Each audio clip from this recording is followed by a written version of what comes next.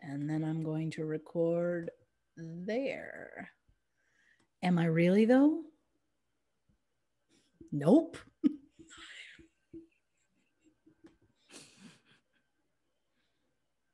I hit pause and now. Okay. It's a learning curve. Well, it's not so much a curve as like a complete up, like roller coaster up and down, because some days I got it. And then some days back to square one. Yeah. Listen, I get it. I get it. Bumbling. Yep. All right. Ready? Yeah. Here we go. What's up, everybody? Welcome to the first episode of True Crime and Cocktails Famous Fatalities Edition. That's right. It's season 2, episode 1, or episode 17 for those counting along at home. As always, I am your host, Lauren Ash, and I am joined, as always, by my co-hostess with the mostess, Christy Oxborough. How you feeling? I'm great. Mainly because, first of all, season 2 vibes. I feel I got to come in hot. Yep. Got to come in positive. Yep. And also because this is the first time I'm seeing you. I know. Since, I guess, episode 16, which we recorded like before Christmas-ish. Yeah, it was before Christmas. It feels like it's been a year, and yeah, I didn't like the time, but I'm better now.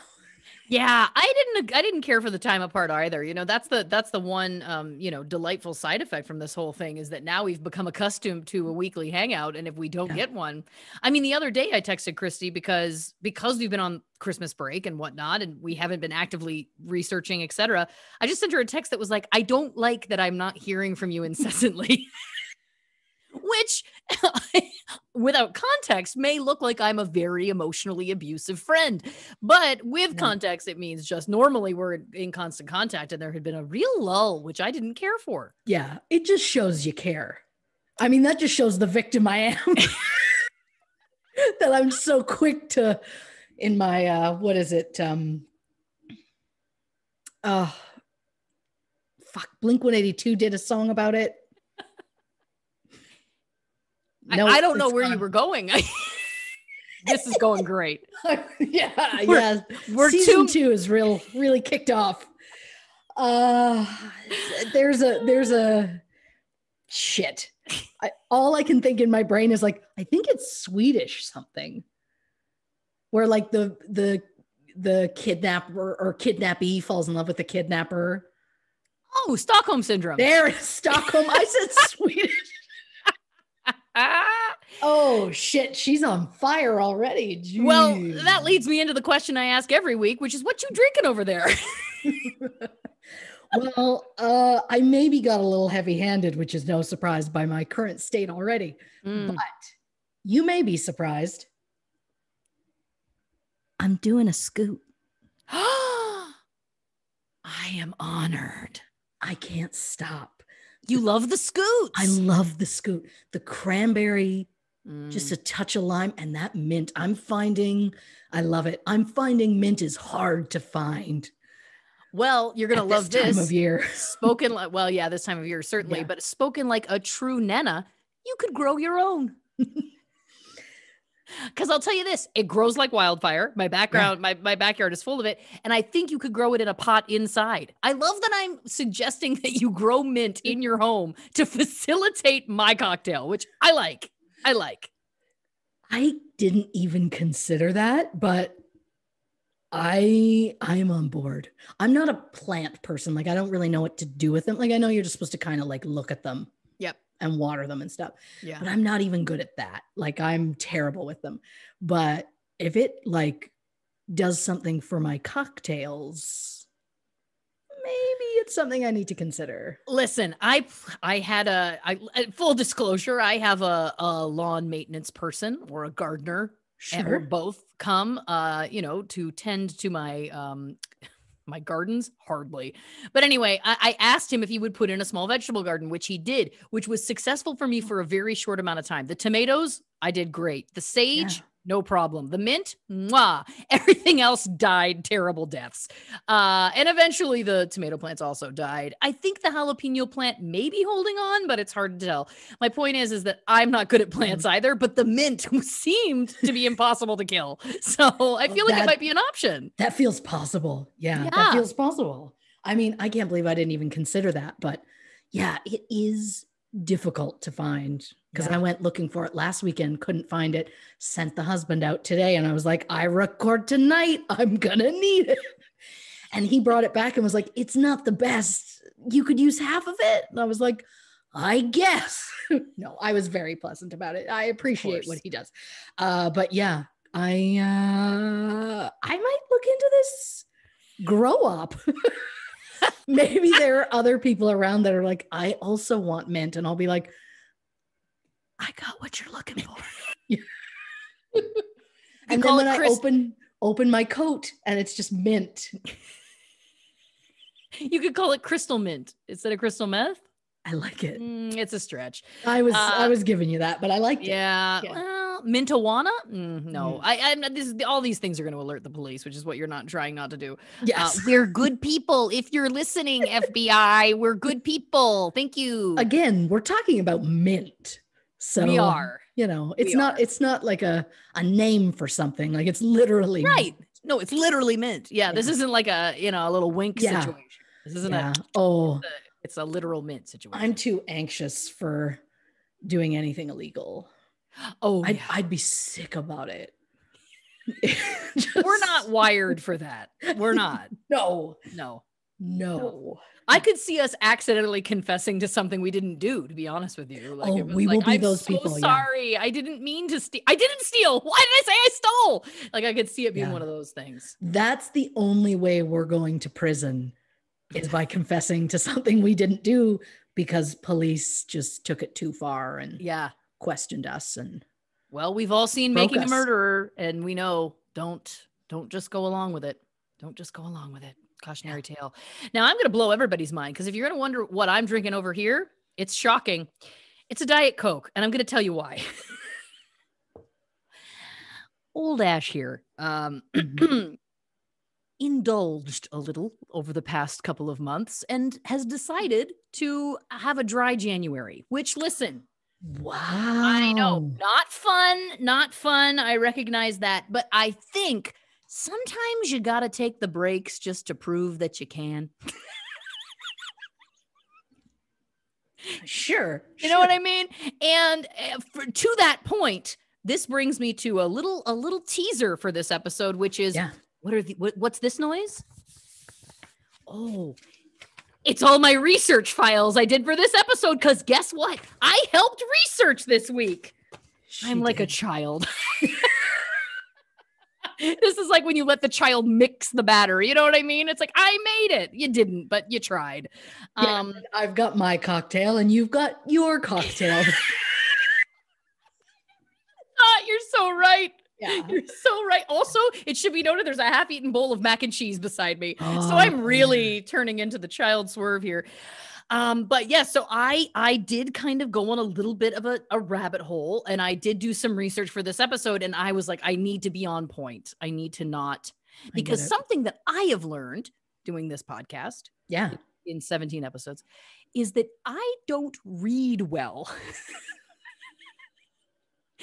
If I've had anything to drink. And I mean, I'm not talking drunk. Like I'm saying I've had one glass of wine. I find it actually very hard to read aloud.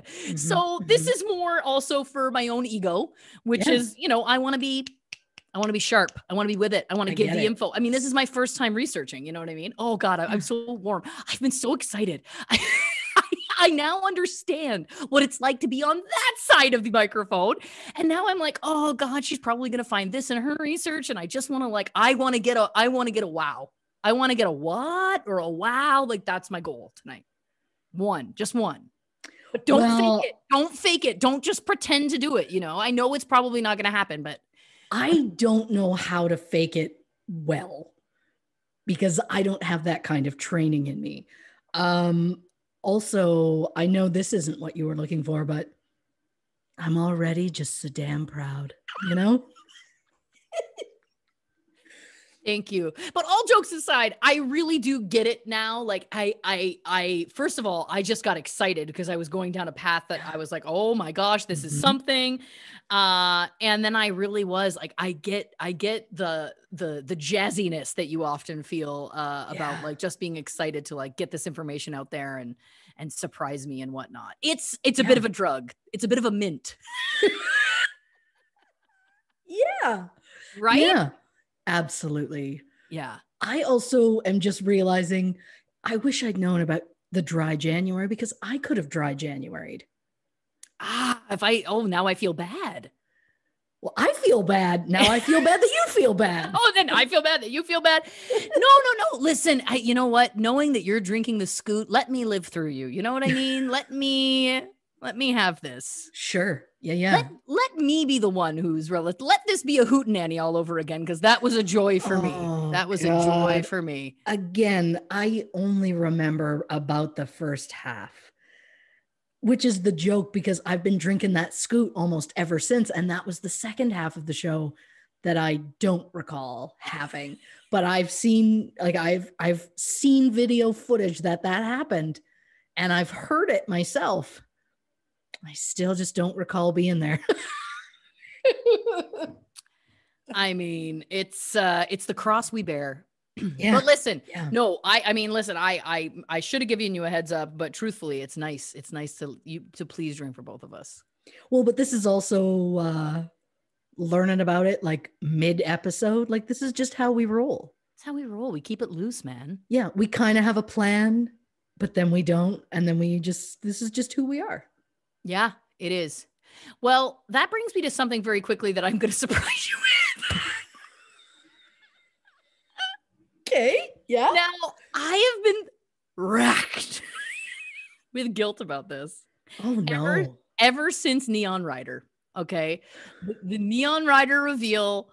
For those of you who maybe weren't listening or you don't remember, I can't remember what episode it was, but it was an early one. Right? Do you want me to tell you? It was from my old podcast. It was. Okay. So it was our first ever episode together. That's right. So I used to have a different podcast, and Christy came on as a guest, which was technically our first episode of being on a podcast together. And she revealed to me that she had kept a secret from me, which was that I had incorrectly said that Michael Landon was on a show called Neon Rider, which was a show that was in Canada. In reality, it was a different gentleman whose name is eluding me. I should have written this down because I knew I was going to talk about this. Winston? Anyway, Winston something. Yeah. It feels right. I don't know. Yeah. Anyway, so I feel bad about this already. Okay. This isn't okay. In our family, we have some family recipes that everybody has, right? The Ash family recipes. Oh, no. And there's one that we always do, which is the bacon wrapped water chestnuts. Oh, okay. And we were making them at your house once. Yes. And I was like, I don't think that's the right chili sauce. And you're like, no, it isn't. And here's the thing. It wasn't. Huh? This is the chili sauce. We don't have that here. I know. This is the thing. I was like, in the moment you were like, no, this is the only one. And then I stopped pushing because I was like, I don't want to, why am I arguing with it? There's no point. But here's the thing. I found some, I'm going to send it to you. Not this bottle because it's half used, but I'm going to send you one because I saw this in the store. Started uncontrollably laughing, and then literally said out loud, Neon Rider. I put it to myself. Anyway, we've just become schizophrenic without realizing it. Like, we just say and it makes sense to us. Yep. Nobody else. Nope. I mean, there was something you texted me the other day. I can't remember what it was. And I just said it out loud to myself. And then I was like, why are you just like, it was very, it's not great. Not great. As soon as you said family recipes, I was like, oh shit, here we go. Because you asked me for one the other day. Oh, that's right. And I sent you a picture and I was like, I hope this is the right thing. And I was like, oh, she was being nice. It wasn't the right thing. And so then you said something else and I was like, oh, so I fucked up elsewhere. Right? You didn't fuck up. No, no, I get it. Yes, I dug my heels in too much. Not too much. When you were like, this is wrong, you knew the recipe long before I did. So for you to be like, this isn't right, and me to be like, it is, was so cocky. And I blame standing in my own kitchen for cockiness. And I apologize for it. You should be cocky in your own home. That's your prerogative. No, I'm not saying you did anything wrong. It was in that moment that I went, oh, I don't think they have this here. That was what I thought in that moment. And then I was like, I'm ridiculous. I'm not going to push it in the moment. And truthfully, I didn't think about it for years. And it wasn't until this Christmas, I was shopping in the grocery store, saw some, literally said out loud, Neon Rider. I put it in the cart. Oh, Neon Rider. Neon Rider. But I like that that's becoming an adjective or a noun. It's a noun, right? Oh, boy.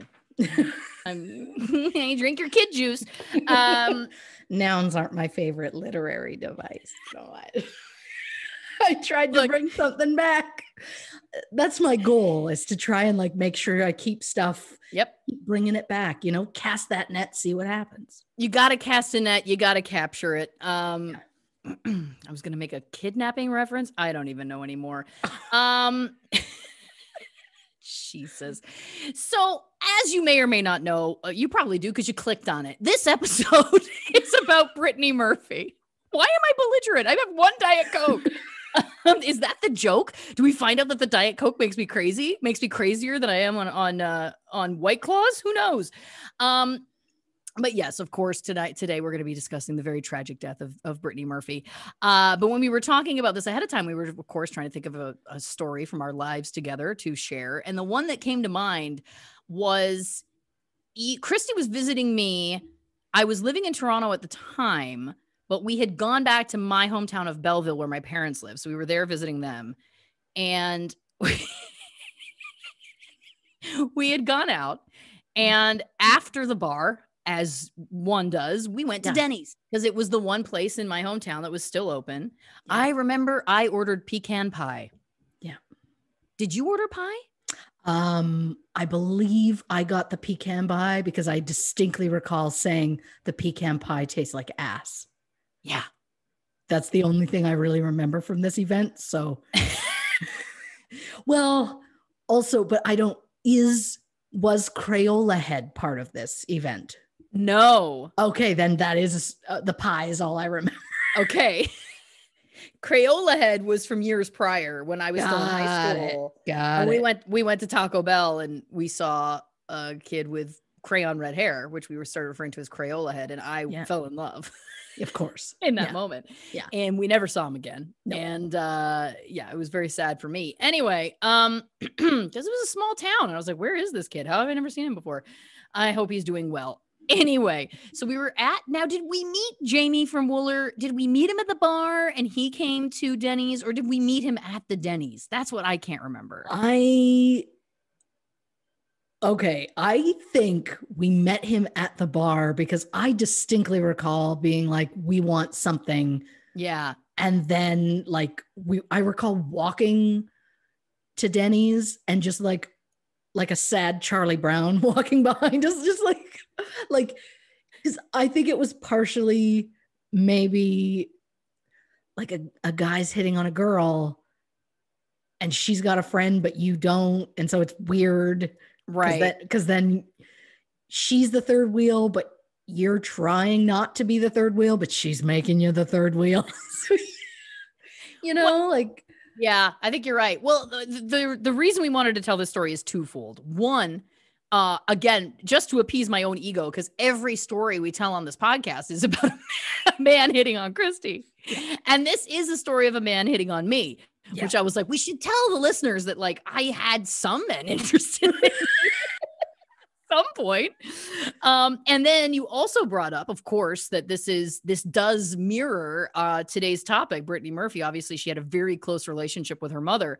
And this is what's amazing. So I guess we met this Jamie character at the bar. We go to Denny's. Again, droopy dog. He's following us. We sit down at Denny's. We order the ass pecan pie.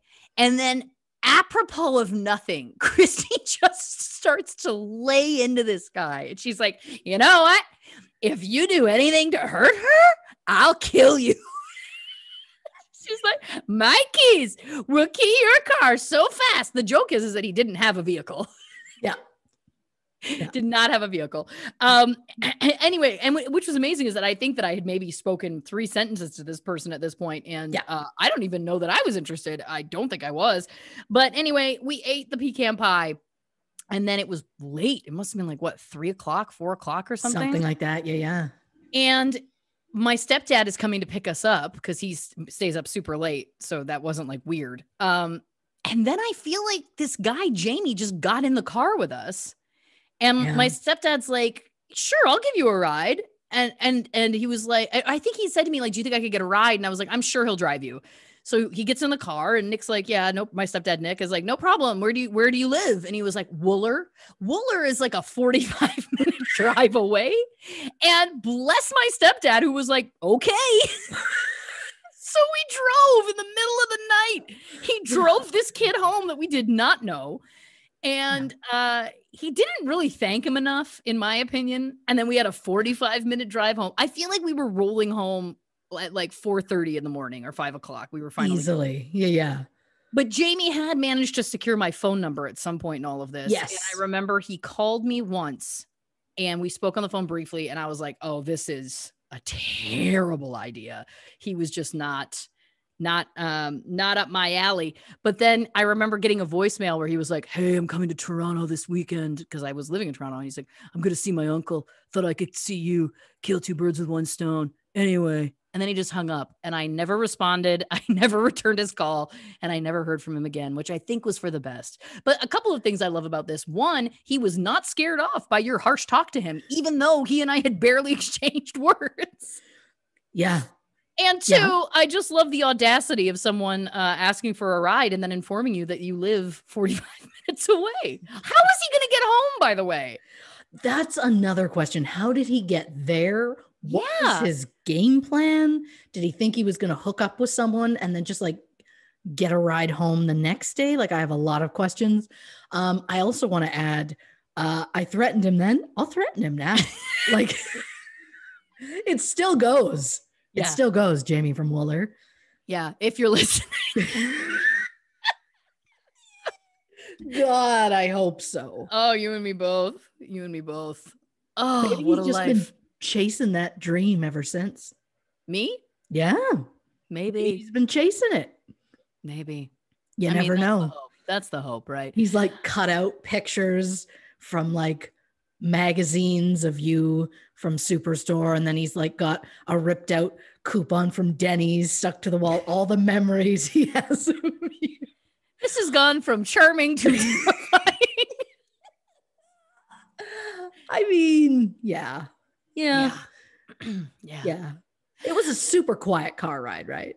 It was silence for most of it. That was part of it that was so weird, is that like we drove to his house in silence for 45 minutes.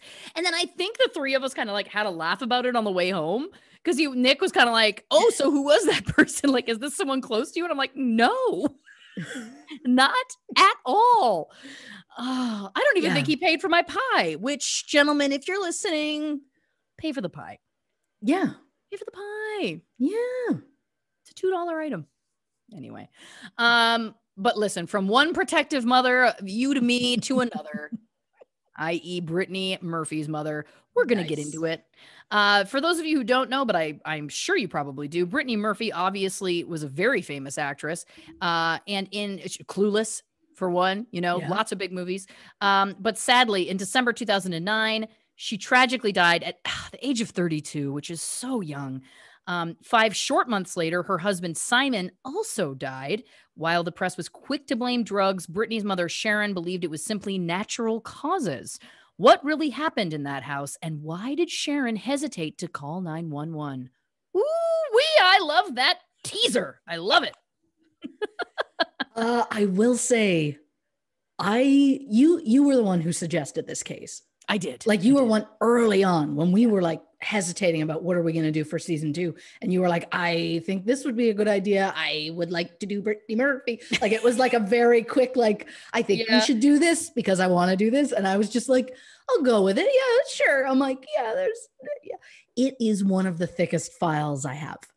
Yes. There is so much and just layers and layers and layers.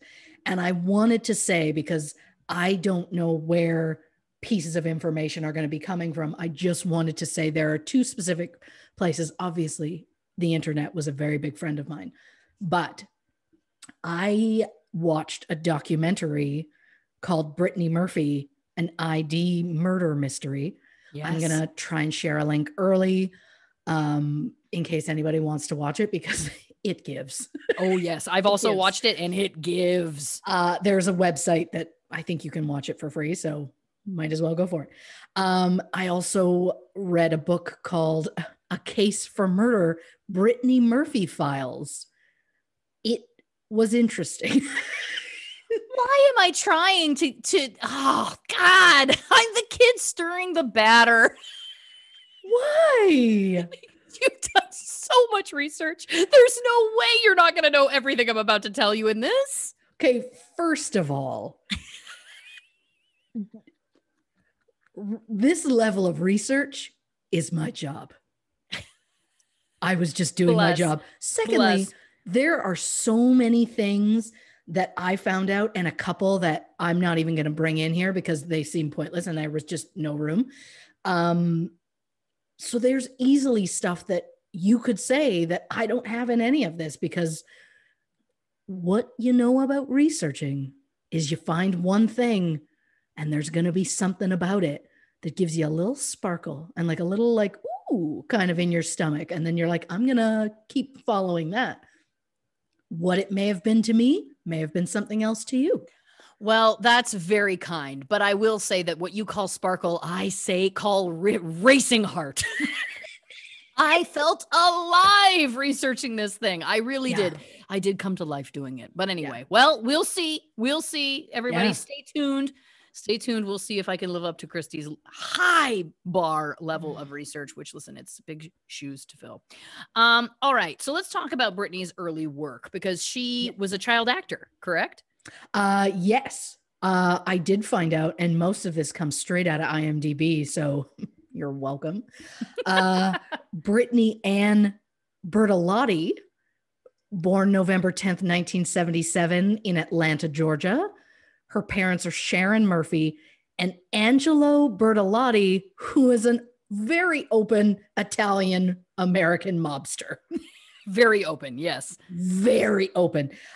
He, not just like he has simple mob ties, like he did 9 years in jail for them. Jesus. So just very open about it. He was working in some kind of like casino or club or something like that. And Sharon came in, he gave her a job as a waitress. She was very, as he put it, attracted to his lifestyle. They married very quickly, had Brittany. Then they ended up separating. She moved with Brittany to like New Jersey or something. And then that's where she raised Brittany on her own. Yes. So Brittany has like 68 credits to her career. Her very first work was a 1991 episode of Murphy Brown. God bless it. Right? Yes. She did multiple TV episodes, Blossom, Frasier, Party of Five, Sister, Kids Incorporated. Thank you very much. I was so jazzed to hear that, because I don't normally read Kids Incorporated. I'm like, Kids Incorporated, KIDS. Wow, she's bopping. You were literally, your head was like, oh, that's what you're supposed to do. Sorry, of course. I don't remember some of the people on there. I think Jennifer Love Hewitt was on there, and a young Fergie was on there briefly. There were other people, but I didn't look into it because I just got very excited because I used to love that show. I loved the mini pops, all of that kind of thing. Yeah. Her first movie was Clueless in 1995, which what a hell of a first movie. Yeah, wow. Like most people get like a tiny bit in something, but her first one straight out the gate was Clueless, where she had a fairly sizable part. And come on, rolling with the homies. Rolling with the homies. Yeah. I live for that movie. That movie was the first movie I ever bought on VHS. Huh. Which is like it's almost like a DVD, kids, but it's like flat and has like a tape that you actually can't touch. You must not touch the tape. Yeah. This is imperative. That's hilarious. I had no idea. Did I ever take you to Circus Liquor when you've been here? Have I driven by there with you? We did. Yeah, yes. We did. Which of course is featured in Clueless. Yeah. That movie, that's obviously where it started for Paul Rudd for me. Of course. I think that movie is so great. I love it so much. Me too. I think it holds up. It does. I've watched it recently and it really does. I think it's great. I love it so much. So I have adored her since this, because who didn't want to be Ty? Oh, in that movie. So I loved her. But I mean, she went on, like she did other stuff. She did Girl Interrupted, Don't Say a Word, 8 Mile, which we have mentioned multiple times before. Mm-hmm. Yes. And spoiler alert, I'm going to mention it again later in this episode. She was in Just Married, Uptown Girls, Sin City, Happy Feet, and for 13 years, she was on King of the Hill. I didn't know that. She was Luann. Of course. Yeah. So like kudos to her. That was like 250 some episodes. Good for her. Yeah, she did the whole thing. So I thought that was great. She was a singer. As we know, with Rollin' with the Homies. Thank you. She was the lead singer of a band called Blessed with Soul. Now, I happened to find a YouTube clip of Blessed with Soul. They were doing a mall tour. Okay. It was 4 kids. 2 or 3 of them are like kind of actors now. And they basically sang and danced a very odd choreographed dance. It was interesting, but bless her heart. She also, and I had forgotten about this until I read it. There's a DJ named Paul Oakenfold, and he had an album in 2006. And being a DJ, he doesn't sing. He brings in singers to sing on his tracks. One of the tracks, he had Brittany Murphy as his singer. Oh. And I forgot because I totally burned that song on a CD at one point. Because kids don't know it, but there was this thing called LimeWire. Some people used Napster, but then Napster got a little dicey to use. So then you had to go to things like LimeWire, and you get some Brittany Murphy, and she was good. Yeah, I remember her. It's a catchy tune. She seems to be mostly described as just like a natural talent, pure, lovely, wonderful soul. So I mean, I've loved her for years. I find this whole thing devastating, but it is so sad. I've got some fun facts for you. I'd love to hear them. One, she was set to star in a movie about Janis Joplin. Really? Yeah. However, the film didn't get off the ground because there were battles over the rights to the music. I just hate that we didn't get the chance to hear her sing that. I know. Because I feel like she would have really given it, you know? Yeah, totally. She was taught how to give the finger by Eminem, which I find amazing. Feels like that's late in life to learn that. You would think so. But also her high school prom date, and this name may not mean something to a lot of you, but it meant a lot to me in the mid-90s. A Mr. Jonathan Brandis. Hello, Sequest. Sequest is right. I think that's how they met, because she did an episode of Sequest. That's cute. He also did Ladybugs and the 1990 version of It, for anyone who doesn't know who he is. Yeah. But Sequest was his big thing. I had such a crush on him. His Tiger Beat pullouts were on my wall. I loved him so much. Other shocking thing about him, he dated Tatiana Ali for 3 years. Really? Yeah, and that, for those who don't know who that is off the top of your head, she is one Miss Ashley Banks from Fresh Prince. That's wild. Yeah. Well, I guess, I mean, Hollywood is smaller than people think. You all know each other and start, It makes sense. Intermingling. Yeah, exactly. Yes. And of course, just to end this on a depressing note, because we're going to get further depressing as we go. Yep. For those who don't know, he has since died. He did. Jonathan Brandis. Rest in peace, buddy. Yeah. But that wasn't a mysterious death, right? No, that was a pretty obvious one. Yeah. I was just meaning, should we cover it on the show? I should stop thinking show first and people second, What's it say about me that I was like, I should have started thinking with the show? No, you're right. It says that you're still a human is what it says. I've become an android. That's fueled by Diet Cokes. Not at all. No, his death is very closed. Right. So there's no mystery to it. It's just sad. Yeah. So, all right. Well, as you said, it's only going to get sadder in the next hour or so. So buckle in. Yeah. So Brittany Murphy, I think one of the things that I always remember about her, it was definitely at the time in my life that I was glued to like celebrity magazines, tabloids. Yes. I was very young at the time that she was in the kind of like height of her fame, and she did date around. And I'm not saying this as a criticism. I'm just saying that it was like one of the things I remember was like, ooh, who's Brittany Murphy dating now? Cause she's had a lot of boyfriends, right? She has. I found out like in 2000, she dated Tom Green, which I don't understand because he also got Drew Barrymore. He's Canadian, though. He's so nice. I'm assuming. Don't you think that that's probably part of it? That he can turn on that like Canadian, like very nice, charming.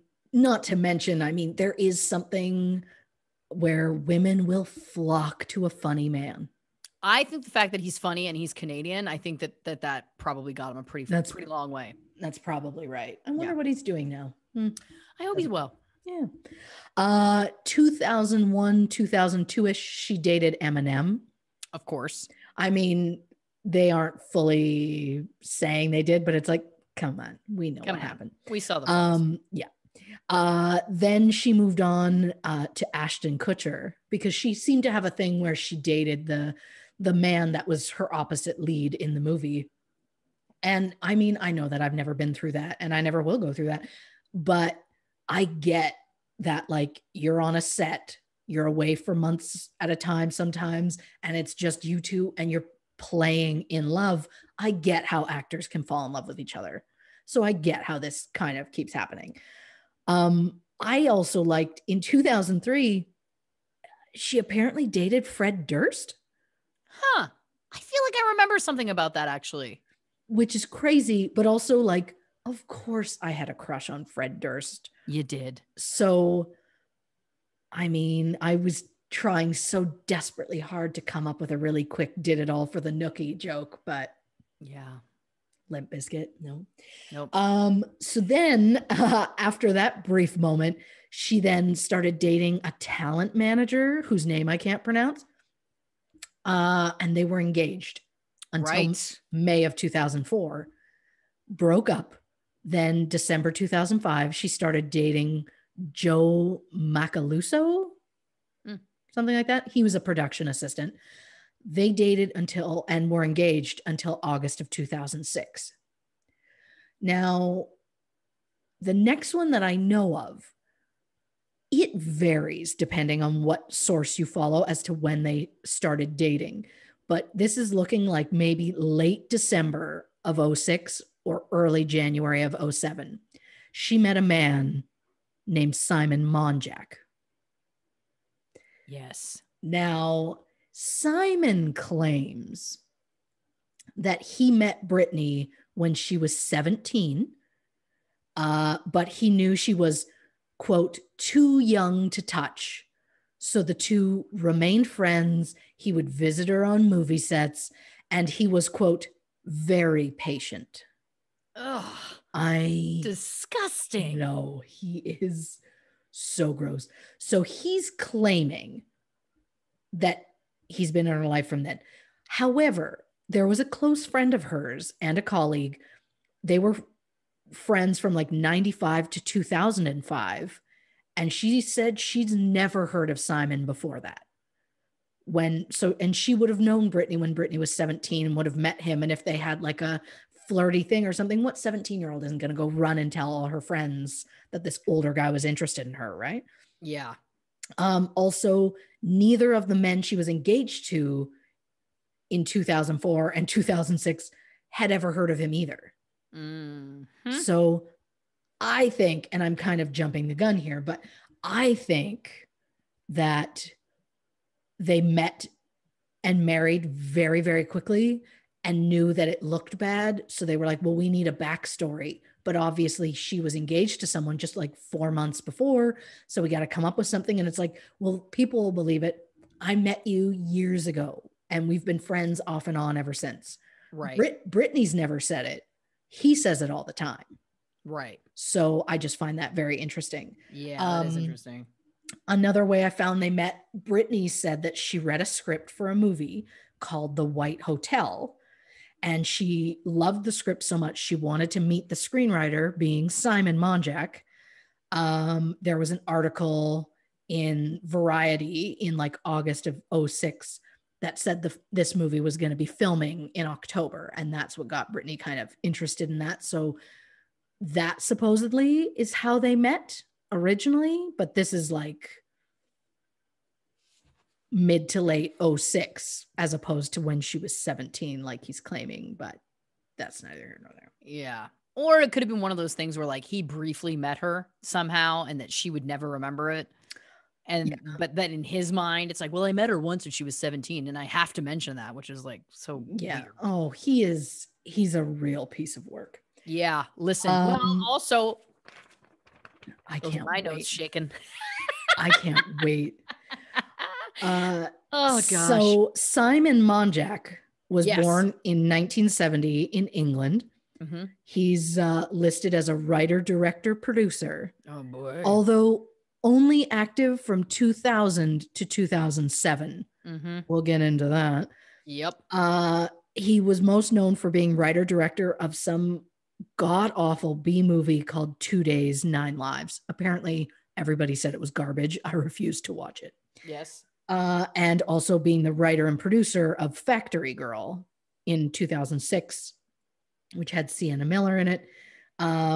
We will come back to Factory Girl later on, but he also dated Senator John Kerry's daughter. Oh. In December of 2006 or January of 2007, which is how his relationship with Brittany got pushed back to me. So somehow he dated her before he dated Brittany. Interesting. So I'm wondering if he was dating her when he officially met Brittany and then those two split up and then he ends up with Brittany. Right. But the fun thing about this Simon gentleman, he was arrested in February 2007 and spent 9 days in jail because of an expired visa. He wept uncontrollably and told the police he would kill himself if he was deported. So they put him on suicide watch for the entire time that he was there. Oh, God. Brittany bailed him out and tried to hide the fact that he was in jail by telling her friends he had been kidnapped and she paid to get him back. Oh, Brittany. I guess that was better. Yeah. The couple did not make any public appearances together or even announce any kind of engagement. And then in May, my note quickly moved on. In May, they were at a party at the Kentucky Derby, specifically the Playboy party at the Kentucky Derby, which I find really weird and amazing all at the same time. They were spotted with wedding rings. It turns out they got married in April. Interesting. So they'd been together probably like January to April and they got married and he was getting potentially deported as of like February. So then getting married that quickly, everybody starts questioning what's up with that. Yeah. That's when the story of, oh, I've known her for years, it's been a long relationship, all of that kind of thing came out. Right. Friends of hers said that Simon was begging her to marry him after his arrest so that he wouldn't get deported, and that she was so desperate to get married that it put off all of her previous boyfriends. And previous boyfriend Ashton Kutcher said that she was very needy and full on, so desperate that she would do anything to get married because all she wanted was to be married and live like a princess. So that's a combination that's just waiting to happen. Yeah. You know, that's dangerous. Immigration apparently did investigate their marriage because they believed she married him to help him get his green card. But the case, and then I don't know if they just have other stuff to deal with or just didn't look hard enough or what, but they didn't do anything about it. And the case got closed after both of them died. Interesting. Yeah. Very interesting. Mm-hmm. Oh, yeah. Well, I've got a few things in my notes about that too, but we'll get to it later. It's taking everything in me not to just shout them out. I don't know how you do this. Every week, you know that you're sitting on something, and you're very cool. You're cool. There, I said it. You're cool. That's the first time I've ever been called cool. Yeah, I'll take it. You're cool. I think what it is because I know when there's something like really juicy that's going to get like an, oh, like you like to do. Yeah. I know that when I've got something like that, it's like my Christmas morning. I am just so excited about it, but I know if I just blurt it out, I'm not going to get the solid reaction I want. I got to build the foundation that's going to let this thing be, because if I tell you here, you're going to be like, oh, wow, that's crazy. But if I give you enough facts that you're up here, you're right. Socks off. Yep. I want to knock them. I want to knock them. So you gotta slowly build the layer. You're right. But you gotta do it evenly so that it doesn't just come caving in. I think I started going landscaping there instead of the metaphor I was going for, but from socks to bushes, from socks to shrubs. Listen, it's great. I love it. All right. So she got married very quickly to Simon Monjack, as we know. What's next? I feel like that's the other thing we obviously have to talk about Brittany Murphy is there was always speculation about her health and drug use, right? Always. Yeah. Especially like around, I want to say like 2001, kind of around there. She got so skinny. Like she was always thin. The idea that she was considered the chubby one in Girl Interrupted is outrageous. But she got like scary thin, but was always just like, oh, it's a new like exercise routine or whatever her excuse was. But it's like, okay, I think we know. But like her and her husband and her mother always pushed for like, she would never touch drugs. Her mother even went so far as to say like she never drank anything at all.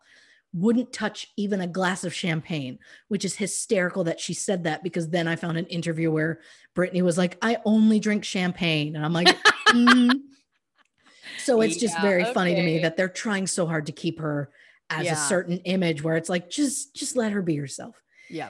And if it's drugs or whatever, it's like, well, just at least you're being honest, right? Yeah. So somebody who did not give their name, they're a film producer on something that she worked on, said she didn't eat. She only drank coffee all day, never ate a single thing, and also spent hours in the bathroom.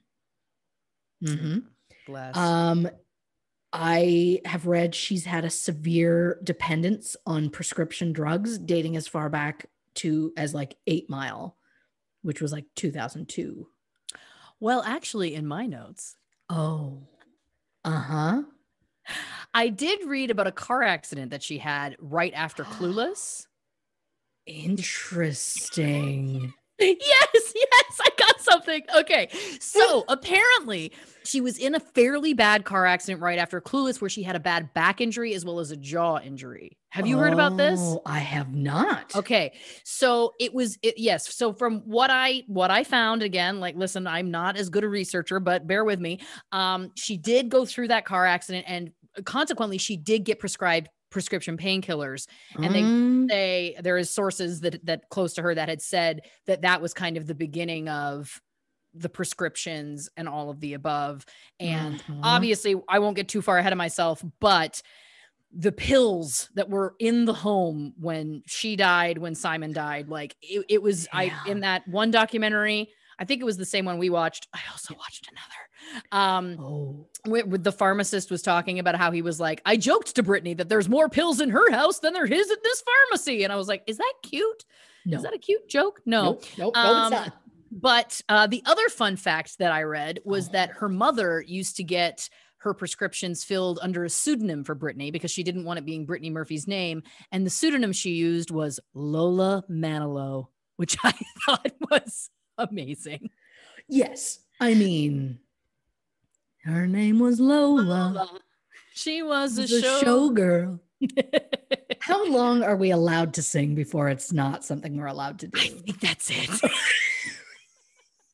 I think we've already pushed it. Yeah, it's not karaoke, Christy. It's. I wish it was. It was. But yeah, anyway, there's a little tidbit of something I got for you. So carry on. Well, first of all, take back that not a good researcher. Come on. You hold your own. I did okay. I am then going to piggyback off of that. There was a pharmacy owner. His name was Eddie. He owned Eddie's Pharmacy. He came forward and said he had a list of more than 100 prescriptions he had filled for Brittany, Simon, and Brittany's mother, Sharon, between January of 2008 and August of 2009. All of them were under various aliases, including Kathleen Moore, Trevor Williams, and Faith Goslin. He cut them off in August of 2009 because he thought there was going to be an accident there. Wow. I couldn't find any record of them using that specific pharmacy, but that's not really a surprise because I could only go based on the prescriptions that were found at the home. Right. However, Simon confirmed it for me because he told TMZ, asked him about this, and he told TMZ, well, we use aliases on our prescriptions because, quote, you know how this town is. And then when questioned about the pharmacy cutting him off, he said, we're the ones who cut them off. Oh my God. So it's like, well, thank you, Simon. You made my job so much easier. Wow. Yeah. He's something else. Yeah, he really is. So there's a lot of drug things that went on. But we're gonna jump a little to the future. Yeah. June 2009. She did a movie called Abandoned. Right. I think it was the last thing she actually ever ended up doing. It's about a high-powered career woman who brings her new boyfriend, played by Dean Cain, to the hospital for a minor outpatient surgery before he mysteriously vanishes. Oh. The trailer, I hate to be mean, but the trailer is so poorly put together that they give away major plot points that they should not. Like, if you want to reel me in, cut that trailer in half and don't show me the last half, which shows me everything that I was like, oh, I bet. Oh, yeah, I was right. So her hair and makeup in the movie were terrible. People go on as like, she looked awful, sloppy. Her hair was like almost greasy. You could see when they zoomed in at one point, you could see the lip liner very clearly around her lips. But I guess we can't really blame the makeup artist who it was, he requested to do it. It was her husband, Simon. Shut up. No, Oh my God. I am going to post a screenshot of her from this movie. Please do. Again, I only have black and white. I don't have white ink. Fuck, Christy. I only I only have the ability to print in black and white currently. So I knew that it wouldn't do it justice if you didn't see it. So Of course. I am going to I will post it somewhere in the case file or something like that. Thank you very much. But it is god awful. But the fact that he pushed to do it is amazing to me. It's one of the very few IMDb credits he has. Oh God. He later claims that he did her hair and makeup on 4 different movies. No, this is the only one that he did it on. But people on the movie say her demeanor changed whenever he was around. Without him, she was one of the team. She was giggling. She was laughing. And as soon as he arrived, she just became his shadow. They used the term Svengali quality. Oh God. That's so sad. Absolutely. And keep that term in mind because it's going to keep coming back. Yeah. So she does this movie in June. Yes. She gets another movie called The Caller. Yes. It's set in Puerto Rico, or at least that's where it's filmed. Yes. So Simon and Sharon and Brittany, because they go always together, the 3 of them, fly to Puerto Rico to do this movie. Simon lurked around and intervened so much that the production had to have meetings about how to deal with him. And Brittany kept defending him. He would show up on set like full drunk, and she would still be like, oh, but it's, it's Simon. And so she was fired. I've also read that she was difficult and always late and always in the bathroom.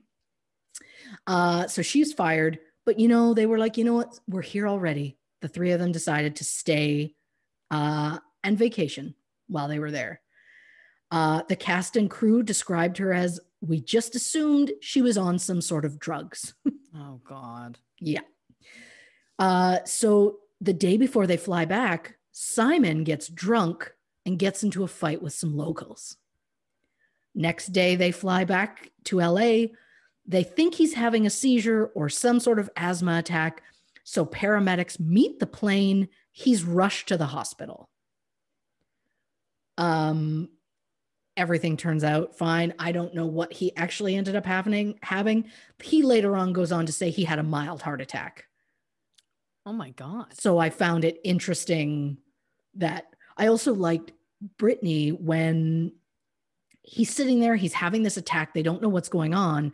They're like, we need to get him into a hospital. Her reaction was, no, I'll just take him home. It'll be fine.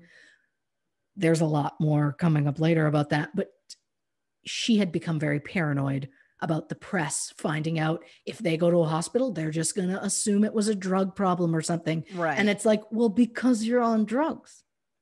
That's why we're going to. Yeah. And you can't tell me that's not like, I get the mentality of like, oh, they're going to think the worst. But sometimes when you're thinking that, it's because you're thinking they're going to find out the truth. Yes. Right. So it's like, yeah, I wouldn't personally be worried about going to a hospital, like, oh, they're going to think it's drugs because I have no history with doing drugs. Like the only people that are paranoid about somebody speculating they've done drugs are people who are known for doing drugs. So I agree with you on that. Now, absolutely. If I may, I am waiting for it. I can't wait. All right. So a couple of things to add to this, because the caller timeline kind of fits into one of the pieces of research that I did. Yeah. Now, the sources that I was reading about that plane story said that he was having trouble breathing as part of it. And that does fit into what I have to talk about here. But I will just dial back for a quick second and say, I did read something where a source said that Simon, after the firing of Brittany from the caller, he got lawyers involved and he was trying to make it so that the story that came out was that it was a mutual split, that Brittany and the producers had a mutual split. So then she did get fired. Right. She did get fired, but then he was trying to make it look like. Thanks so much, Simon, for letting us know. For really making it obvious, Yeah. buddy. Yeah, I like that. Yes, exactly. But so that also ties into, and I know that you're going to get to this later, so we don't have to talk about it now, but that also, that wasn't the first time or the last time that he got lawyers involved to basically bully people into doing what he wanted them to do. So that's what makes me feel like I kind of believe that that's true, because there's been so much that's come out otherwise. But yes, so here, very quickly, and I know that I'm kind of going out of order here, but I just felt like now was the time. So he gets back. Of course, he's ill. I did read that part of it was that he was having trouble breathing. And it was around that time that he started feeling very sick. So once they got back from Puerto Rico, he was feeling sick.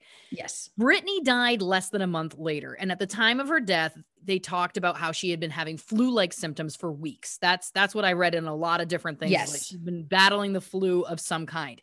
So as Christy and I are talking about this, I jokingly text her and was like, trouble breathing, flu-like symptoms. What was this? The OG COVID? And then I went, oh my God, it was 2009. That was the swine flu. This was the peak of the swine flu. It was the end of 2009. I'll remind you that the swine flu was in its kind of like heyday from summer 2009 to summer 2010. It was a bit longer on both sides, but the point being, so I did a little research into H1N1. That's right, everybody, the original American pandemic, or the most recent one, the swine flu. And here is something that I thought was very interesting. So unlike COVID or the seasonal flu, H1N1, 88% of deaths and 90% of hospitalizations that happened between April and December of 2009 were people under 65. So the big difference between swine flu and COVID, or the seasonal flu that we all know and love, is that this really did have a huge effect on younger people. For a comparison, the seasonal flu, people over 65 account for 90% of deaths and 60% of hospitalizations. So when you start to look at those numbers, it really does feel like the swine flu was something that was hitting young people much harder. How am I doing? I am just so proud listening to you talking numbers. I love it. I love numbers. You're gonna put me out of a job, and I could never not could. Be more Never thrilled. could. Never would. This never is could, never just making me more and more excited, and more like I'm gonna force you into it. The next time we can be in the same room, we're gonna get a 24-hour clock. Yep. We get 24 hours to research and record an episode. It's going to be so nuts. And I can't wait. Yeah. Like, I want us sitting on a couch, and I want you sitting there eating cold rice pudding that you've taken out of the fridge. And you're going to be sitting there, and I'm going to hear the clink of the spoon hitting the bowl as you're like, oh shit, do you see this? And I would be like, no, that explains this. And then we're like, yes. And then I force you into high-fiving at some point. I love it. All of it. I love it. I'm so sorry. Please continue. And I thank you. No. And listen, we can come back to this after we get to the next point. But the point that I just wanted to make at this point is that in the chronology that we're following, because we've been following it pretty bang on, he got sick. There was this weird thing with the ambulances meeting them. And then she was complaining of these symptoms. And after we get into her death, which we're going to in a minute, I can walk you through the rest of what I found in terms of that. But I think it is important to note that also the other difference with swine flu versus COVID, for example, is they weren't rolling out tests. It's not like COVID now where the COVID test, whatever.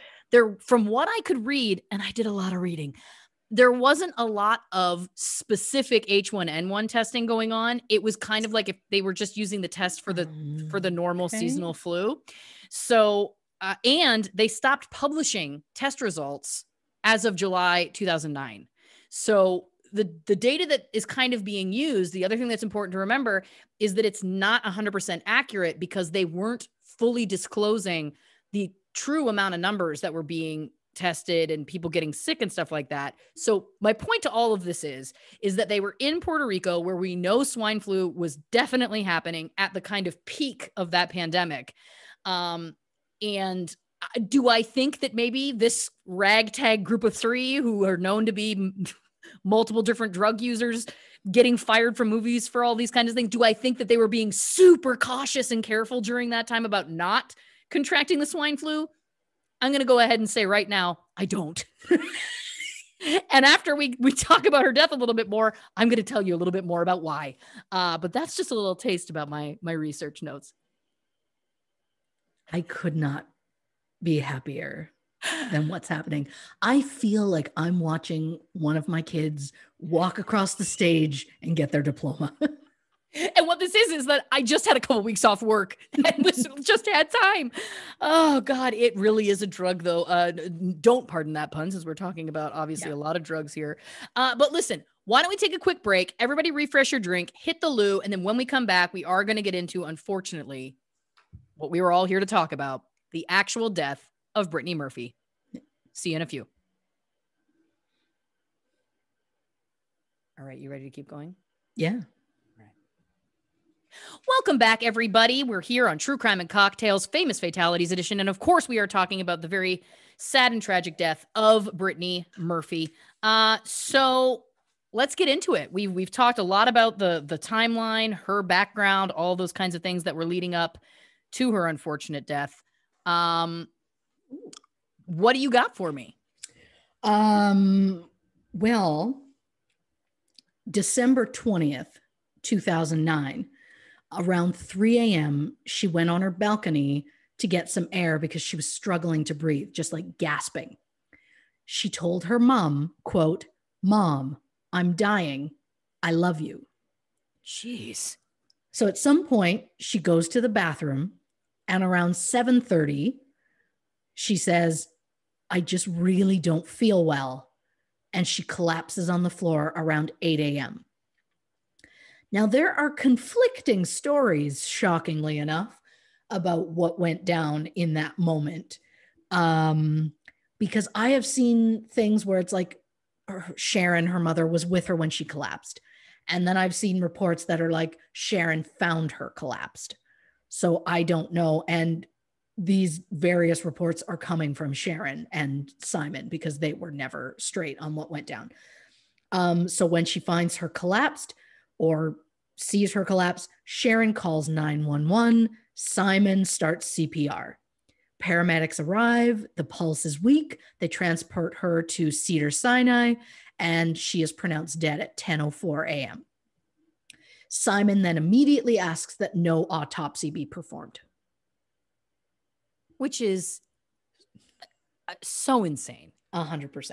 Oh, my 32-year-old wife has just died out of nowhere. Yeah. Let's not look into it. Yeah. Oh, we'll get to his reasoning behind that. So they do an autopsy. It comes back as community-acquired pneumonia, iron deficiency anemia, and multiple drug intoxication. They're talking more like over-the-counter stuff, not a lot of people. It seems that Sharon, Brittany's mother, when she hears like drugs, immediately she's thinking like cocaine. And I love that I literally can't think of anything other than cocaine for like hard drugs. What an innocent, naive little thing she is. It's nice. Crystal meth? There it is. See? Anything. Heroin? She thinks of none of that. I think that's all she thinks of when she hears drugs. She doesn't think you could be talking about like Tylenol and like anything over the counter and stuff like that. So she's just constantly like, Brittany wouldn't touch a thing. Well, she did. We have proof of that. So her anemia, it says chronic anemia will weaken your state of health and increase a vulnerability for infection. So, and you know what I want to say about that? Yeah. For a girl who was popping so many pills, she couldn't have added just one iron supplement to her handful of pills a day. Like that'll help your anemia. Anemia is something. Now, listen, I'm sure if it gets severe enough, I'm not a doctor. Maybe it's much more difficult to manage. But sure. I mean, I was borderline anemia. Guess what I did when I was a vegetarian? Guess what I did? I started taking an iron supplement. And guess what? I was no longer borderline anemia. You know what I mean? Anemic. So anyway, I'm not trying to belittle it. I am sure that people struggle with it. And I'm of course being glib, and I don't mean to. But my point just being is that it was interesting to me because she was so over medicated in general. I was like, why wasn't she being treated for the anemia? I have read that they just never went to the doctor. Like when she was sick,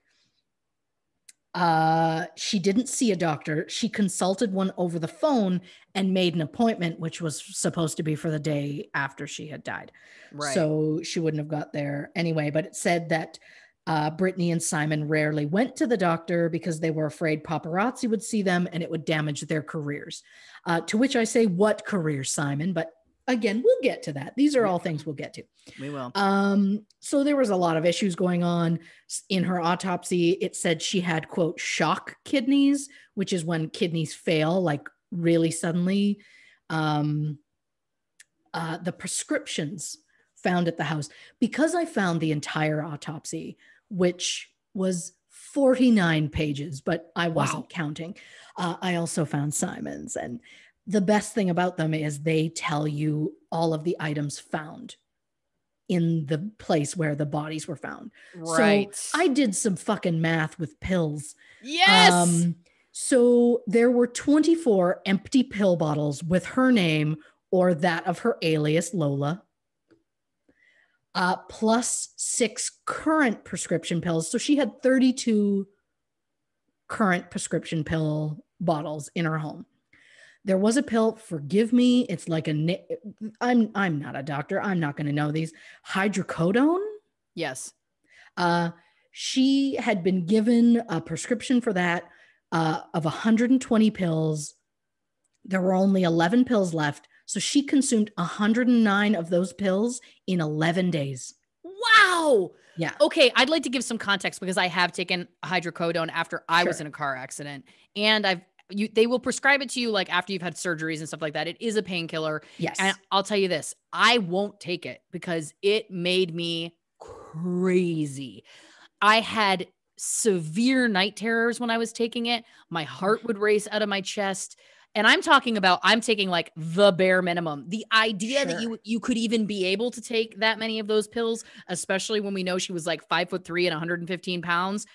Yeah. That's wild. Again, like I took one of them and was like, never again, basically. So that's crazy.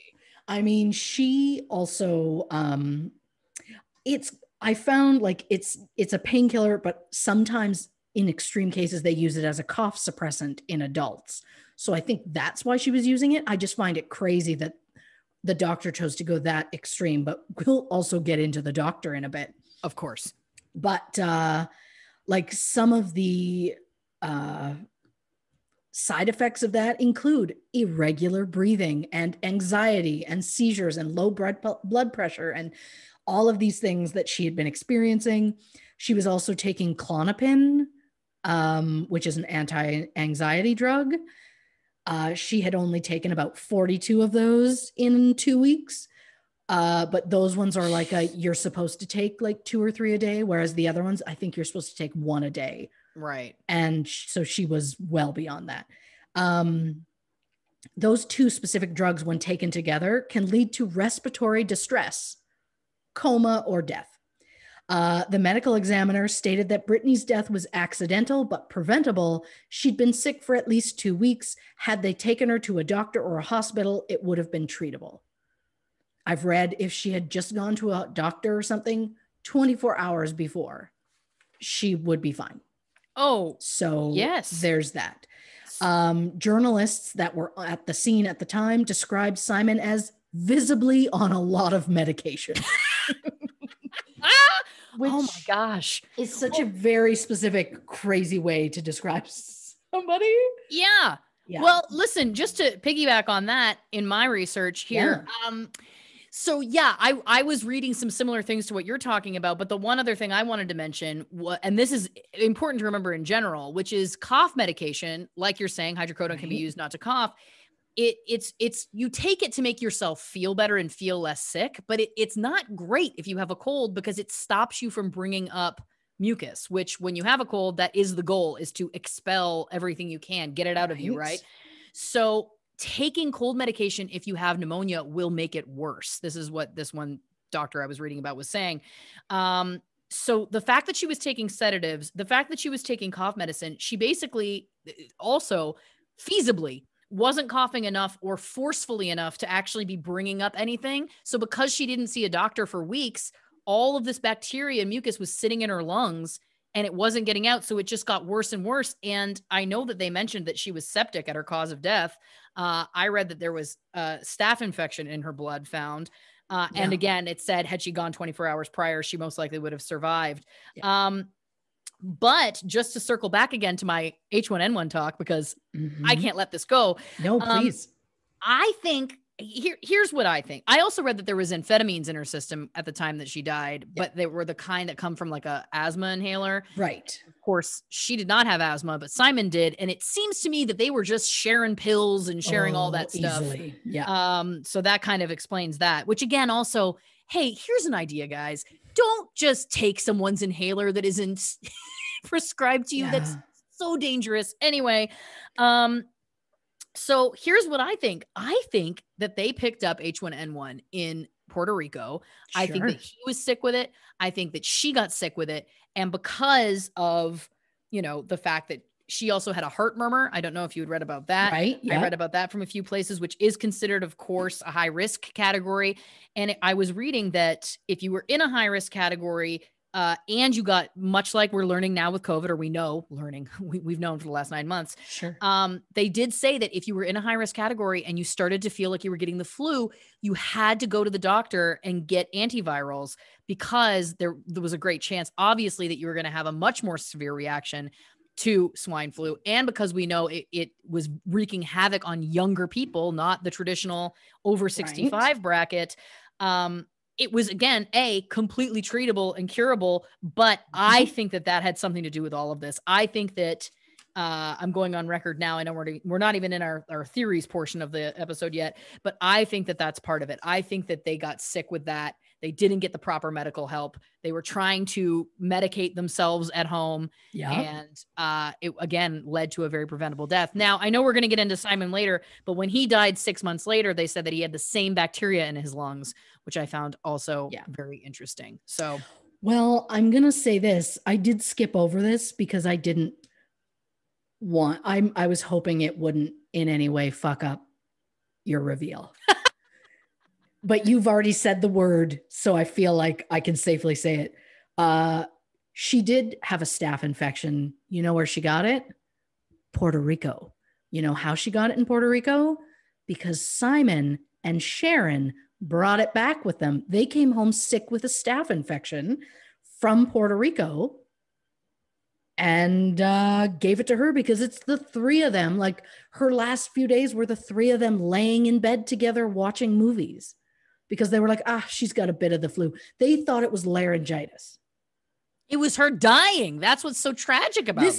This is also, and I'm going to go into it. I didn't think I would, but I'm going to. As a mother. Yes. I get that Brittany was a goddamn adult. But if I'm like to the point where I'm like best friends with my child and I'm living with them and I'm in and around, actually, no, scrap that. I don't give a shit if my child is 80 years old. If I watch them deteriorate before my eyes, even if it's against their will, they're getting to a fucking doctor or a hospital or something. I'm not just going to lay there and wait till suddenly they're unconscious and be like, oh, okay, we should call 911. Yeah. Like, the 911 call, she was hysterical on it. So I don't think she was malicious in any way. I think she probably was on pills herself. Yeah. And was just not, because all of the math that I do with pills, I don't even account for ones that are Sharon's, because they only counted the ones that had either Simon or Brittany's name on them, because Simon's pill count is something else. But we'll get there. We'll get there. Yeah. I'm going to try and buzz through some of this quickly. So at any point, you stop me and do what you need to do. Brittany had a will. She left everything to Sharon, but Simon claims that when they got married, he asked her to add the note to her will that said, "I am married to Simon Monjack, who I have intentionally left out of this will." Which is weird. Very random. But then again, it comes back to, I think he married her so he could stay in the country. And I think that was his way of being like, see, I don't want your money. Put it in your will. No, put it in your will. I don't want your money. And there proves it. So I think that's kind of what was going on, but you never know. So they had a funeral, very small, only like 30 close friends. Sharon insisted on going to the service in an armored car with armed security guards. Like, she and Brittany were both very, very paranoid. And I think Simon made them that way. But again, we will get to that. So Brittany dies in end of December. January rolls around and Simon and Sharon go on Larry King. I tried desperately to find that episode and I couldn't. But I found the transcript. Oh my God. It's not as fun. But I'm going to post it on the virtual case file on truecrimeandcocktails.com. That's amazing. So it's also very lengthy, I warn you, but I'm going to give you some fun crap out of it now. Yes. So people that were there say that they felt Sharon's outbursts seemed really rehearsed. Once again, Brittany had this prescription for hydrocodone. She got it 11 days before her death, and she had taken like almost 100 some pills. So she took a lot. Simon claims in this interview that that was actually Sharon's prescription. He repeated different lies. He changed his story. Sharon told 911 on the phone when Brittany collapsed that mouth-to-mouth had been performed. She tells Larry King it never was. So, this gets weird. So I'm going to get myself more comfortable here. So apparently Simon and Brittany were planning on having a baby. They wanted to just they wanted to move to New York and have a baby right away, starting in the new year. Right. Sharon even says, we were already talking baby names, which is a lot, Sharon. So then Larry King is like, so she had laryngitis and that was it, right? And they explain the whole mom, I'm dying. And he's like, well, she knew she was dying. And Sharon goes, oh, this was like an hour before. And Monjack goes, no, baby. You've just forgotten time. So he referred to her as baby, which is so fucking creepy. Yeah. Then Sharon responds and goes, oh, sweetheart. Again, this is mother and son-in-law. So we'll talk about that. Oh my God. So I also love on my notes that I have things highlighted and sharpied with either question marks or lie. Simon says, I did CPR from the minute my wife collapsed until the minute the paramedics walked into the room. That is a lie. She was found collapsed from what I've read. He did not. She screamed for him. He came upstairs. They didn't start chest compressions until she was well into a phone call with 911. So, okay. Then it comes into, he didn't want an autopsy. This was his reason. These are quotes, and I am going to need a hot shower when I am done. Quote, this pristine body that was curvy in all the right places, the skin like silk.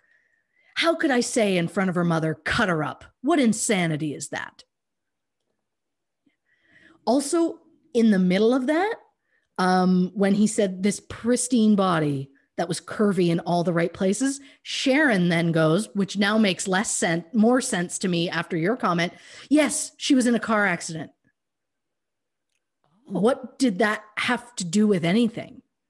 That's weird. Yeah, but now that you comment that she was in a car accident, it's like, was she meaning that? Was Sharon so like coked out or something, or pilled out of her mind, that she just in her mind was thinking like it was 1995 and Clueless had just happened? Like, what was happening? Or was she suggesting that she had some sort of scarring on her body from the car accident? Like, he's saying her pristine body that's curvy, and she's like, she was in a car accident. Like, is that referring to a scar of some kind? Yeah, I don't know. Just creepy. Yeah. So they're like, so Larry King's like, so there were multiple prescriptions found at the home. And Simon's like, well, I suffer from seizures and migraines. So they weren't in her name.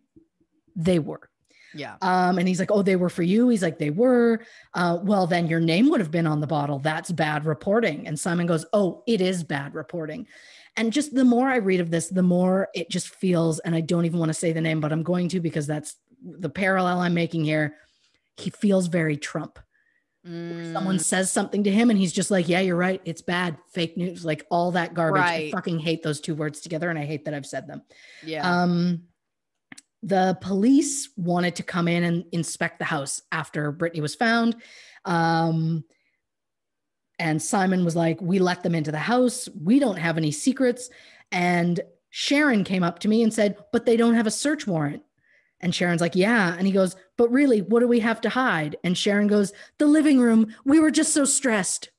And it's like, what's in the living room, Sharon? What does that even mean? I don't know. Again, I think she was on pills. Yeah. So this is when I said we would get back to it. So Larry King asks, how many stories I've heard a lot of stories of you being a Svengali, like a controlling factor. Monjak, sorry, it's all in everybody's last names. That's why I keep slipping. He's like, a Svengali. He's like, yes. Oh, I should be so lucky. What does that even, that's such a bizarre response to that. Now, just to clarify for people, Svengali is a character in a novel from like the 1800s. It's a person who's like manipulates and controls another person to do what they want. Why would you say I should be so lucky to control someone? That's just so gross. And then he's like, Larry asks if Brittany was the breadwinner, to which Simon says, oh, no, of course not. And so he's like, oh, did you earn a living? And Simon's reaction was, Sharon, please. So Sharon responds with, he wouldn't let her pay. I would say a dime for anything. So it's like, oh, that's fucking rehearsed. Where it's like, I will say your name and you will do what I want you to. Oh, boy. Then they're asked, like, where are you going to go from here? You live together right now, but what's going to go on? Are you going to go to England? Where are you going to go? He says, I would never leave my mother-in-law. Are you crazy? So creepy all around. Again, the transcript alone, I mean, it's worth that few minute read. I'll tell you that. It's disturbing. Yeah. All around. Wow. Oh, well, listen, you said something in there that made a little bell ring in my head. And that was, this is my second piece of research. So you mentioned that they were very paranoid. You mentioned that that Sharon wanted the armored car. She was very paranoid. Well, enter a new player in the Brittany Murphy story. And that player is a woman named Julia Davis. Okay. See, I'm trying to build it up. You're layering. I'm trying to layer. It's like a dip. It's a dip. Right now we're at the lettuce, but soon we're going to get to those refried beans and yum, give me some. Okay, so. I like that a lot. So Julia Davis was a Department of Homeland Security officer. She was working at the San Ysidro border crossing. And this was in 2004. And this is one of the largest border crossings in the United States. It was July 4th of that year. She said that there had recently been a memo that was put out saying that there was intel that there was going to be heavy terrorist activity and people potentially trying to get into the country. So she claims that when she worked that day, she all of a sudden saw several people just getting waved through, and she thought that seemed odd. So she went to tell her bosses, but because it was July 4th, they apparently weren't working. So she goes above their heads and reports that she thinks that there's been suspected Al-Qaeda coming through the border. Boy. Yes. Okay. So she has that report went to her boss's bosses, essentially. Yep. Her bosses did nothing. So instead of her letting it go, she reported them to the FBI. The Department of Homeland Security, in turn, allegedly, this is, of course, allegedly, but the way that she tells the story is that they retaliated against her. They harassed her. They used wiretaps. They read her emails. She claims her and her husband were falsely imprisoned twice. Now, she followed a lawsuit against the Department of Homeland Security, which was apparently this did happen from everything that I can find. And apparently she did win that lawsuit. Now, again, I'm speculating because all I could seem to find was stuff that was kind of from her point of view, but I couldn't find anything saying it wasn't true. So bear with me. We'll take all of this through a critical eye. But Judge Daniel Leach ruled that the government caused her to have to resign involuntarily because she was getting harassed so badly. He also ruled that the government engaged in illegal conduct against her. And shortly after she won this litigation, she claims that the Department of Homeland Security escalated their reprisals by raiding her home with a Black Hawk helicopter that literally landed basically in front of her house, a Black Hawk helicopter. Oh, boy. And a special response team with a total of 28 federal agents armed with assault weapons. In spite of not possessing a search warrant, apparently they spent an hour and 45 minutes searching their home. Her neighbor was a young man named Matthew Judd who videotaped the raid, and he was 25 at the time. Mysteriously, he died several weeks later. She was not at home during the time of the raid, but apparently her parents were. So so I know you're thinking, what does all this have to do with anything, Lauren? I'm going to tell you. So how does all of this connect to Brittany Murphy?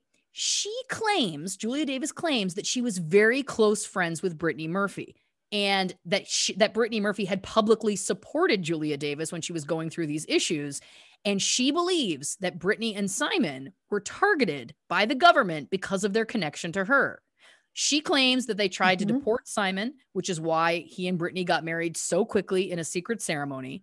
And she claims that they were on a DHS watch list. Now, it seems to me that if he, as you've already stated, had a visa that had expired, perhaps he was trying to be getting deported, not because there was some sort of weird conspiracy, but just because he was in the country illegally, which feels like it makes sense. The claims of their friendship are so interesting because there's nothing that can really substantiate it. One source said that there was no proof of it other than a letter that Julia had written to Brittany asking her to speak on her behalf. And apparently Brittany's publicist responded saying, she doesn't know you, thanks, bye-bye. But Brittany's father, when he was alive, he believed Julia Davis's story. And he said that Brittany had told him she was afraid to go home because of the sneak and peek and other terror tactics being used against her because she had supported Julia. What's a sneak and peek? I'm going to tell you. A sneak and peek is a search warrant that authorizes law enforcement officers to essentially go into your home without permission or your knowledge and to secretly kind of clandestinely, that was the word they used, which I thought was amazing, search the premises, usually requiring a very stealthy break and enter. Yeah. So all of this, I was like, I don't know. This sounds really far-fetched. This sounds like this woman has she made this up? She has also, released a full-length documentary about this. Did I try and watch it? You better believe I did, but I could not find it anywhere. But then I started to, again, because listen, I learned from the best. I learned from you. I'm like, I got to look. I can't assume that she's lying. I can't assume that this is all fake. So then I started to do a little bit of cross-referencing. Now, I know we're going to get to, I think, Simon's radar interview, but in that interview, he apparently said they had 56 cameras around the house, as well as a scrambling device so that no one could listen to their phone conversations. At some point, and again, I couldn't find this myself, but he did say that both he and Brittany believed that they were under government surveillance. Again, I couldn't find multiple sources of when or where he said that, but that was somewhere in the reading I was doing. But here's the other thing.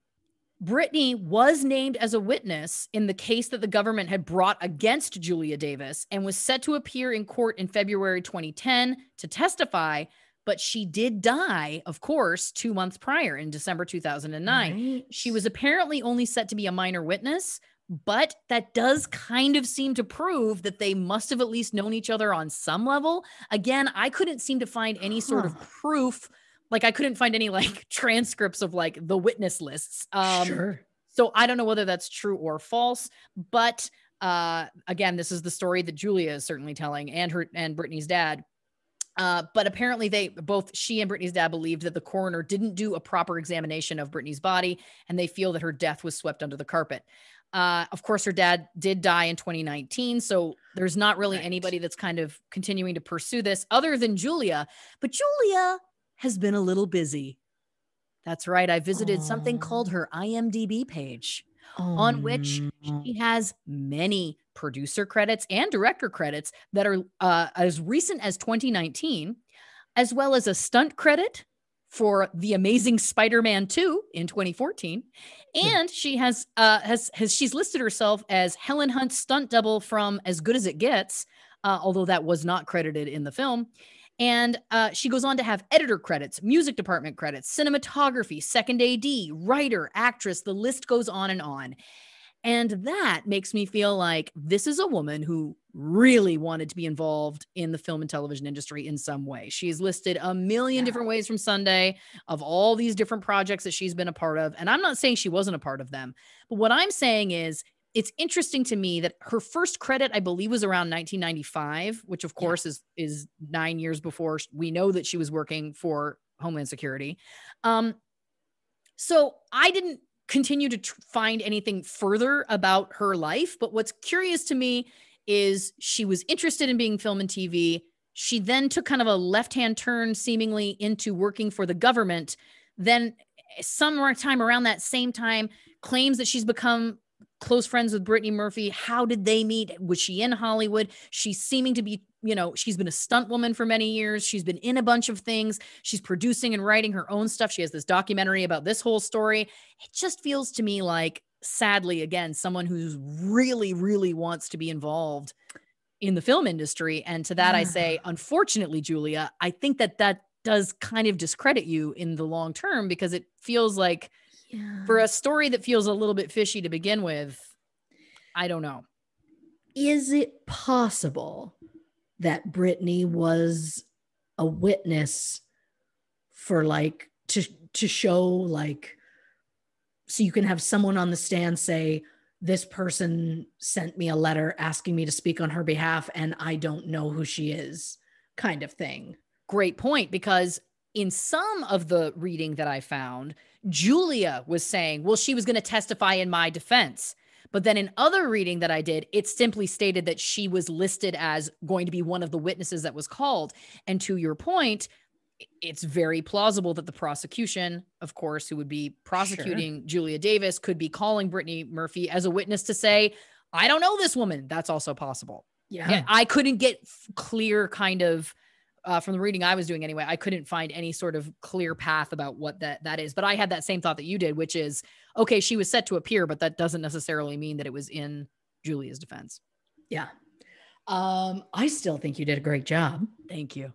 I don't know how I feel about Julia. I know. It's sketchy at best, but I mean, there is a lot of stuff in this that's sketchy. So I don't really know. I know. There's going to be some stuff. We're just going to have to skip over some things because we only have so much time, and there is, I can't believe how much crap there is in this case. I know, it's wild. They had a memorial service. Yeah. In February. It was scheduled February 3rd at the Saban Theater. Mm-hmm. I don't know what that is, but I assumed you might. Yeah. So it ends up, it was less of a memorial and more of a launch event for the Brittany Murphy Foundation. It promised a star-studded event with alleged performances from Brittany's friends and colleagues, such as Eminem. The venue was booked 1 week before the event. It was very rushed. People were charged $1,000 per an individual and $10,000 for a corporation, which, why would a corporation go to Brittany Murphy's memorial? But that's fine. Okay. The venue thought it was a memorial, so they had no idea that people were being charged. And the day before the event, it was canceled due to a family illness. So the Brittany Murphy Foundation is for the hope to keep her memory alive and to offer financial support for education, cancer research, and global problems like Haiti. Haiti was very big in the news at that point, so it felt like they were grasping at straws. Days after the Larry King interview aired, it came out that the foundation wasn't registered as a nonprofit, so they stopped taking donations. They then started calling it a private foundation. Simon claimed he put $1 million into it to get it off the ground. He did not have that million to put in. Oh boy. So, wow. Okay. Yeah. The Oscars came around in March. Yep. Brittany was in the memorial tribute, so Simon was given an invitation. He went and took a friend of Brittany's as his date. It didn't seem like it was like as like a date, but like he just wouldn't go alone, and I guess Brittany's mom didn't go. And when the press commented to him that they felt it was like a little inappropriate to bring a date to this, he responded, oh, Simon, I wouldn't have someone ugly with me. This is also like a 300 and some pound man who's like, just, okay, I don't even give a shit about his weight. He's just a gross human being to begin with. Slovenly. So. He was like, I remember the photos from that time period and like his shirts that were too short and like, you know, like he, he was very off-putting, certainly. Yeah. Yes. He tried unsuccessfully to get into many after parties, but was denied. He told Radar that, they told me they were at capacity. I just think it's such a shame since Vanity Fair said that Brittany was their favorite interview and one of their favorite people. It's like, well, then maybe they would have let Brittany in. But not you. Yeah. Like gross. And then again, he was asked like, why are you trying to go to all these Oscar parties? Like settle down. I was only going to the parties for Sharon so she could see friends and be part of the grieving process for her. I could not find Sharon there anywhere. It was him and this date and that was it. So how was going there going to be for Sharon? And then he says, and it's my 40th tomorrow. So I thought it might be nice to celebrate after all the pain. And it's like, well, okay, sure. Your wife died like 3 months ago. Yeah. Calm down, man. Right? Jeez. Yeah. So then he does an interview with Radar, which you mentioned. He was allegedly paid $10,000 to do that interview. Radar has a thing on their website that is like, we will pay you money for good information. So he really liked to go to the press and really anyone that could offer up cash. He showed the cameras around the house. He showed the bathroom where Brittany collapsed. He looked into the camera and said, you're the first people to see the infamous bathroom. Oh my God. Which is gross.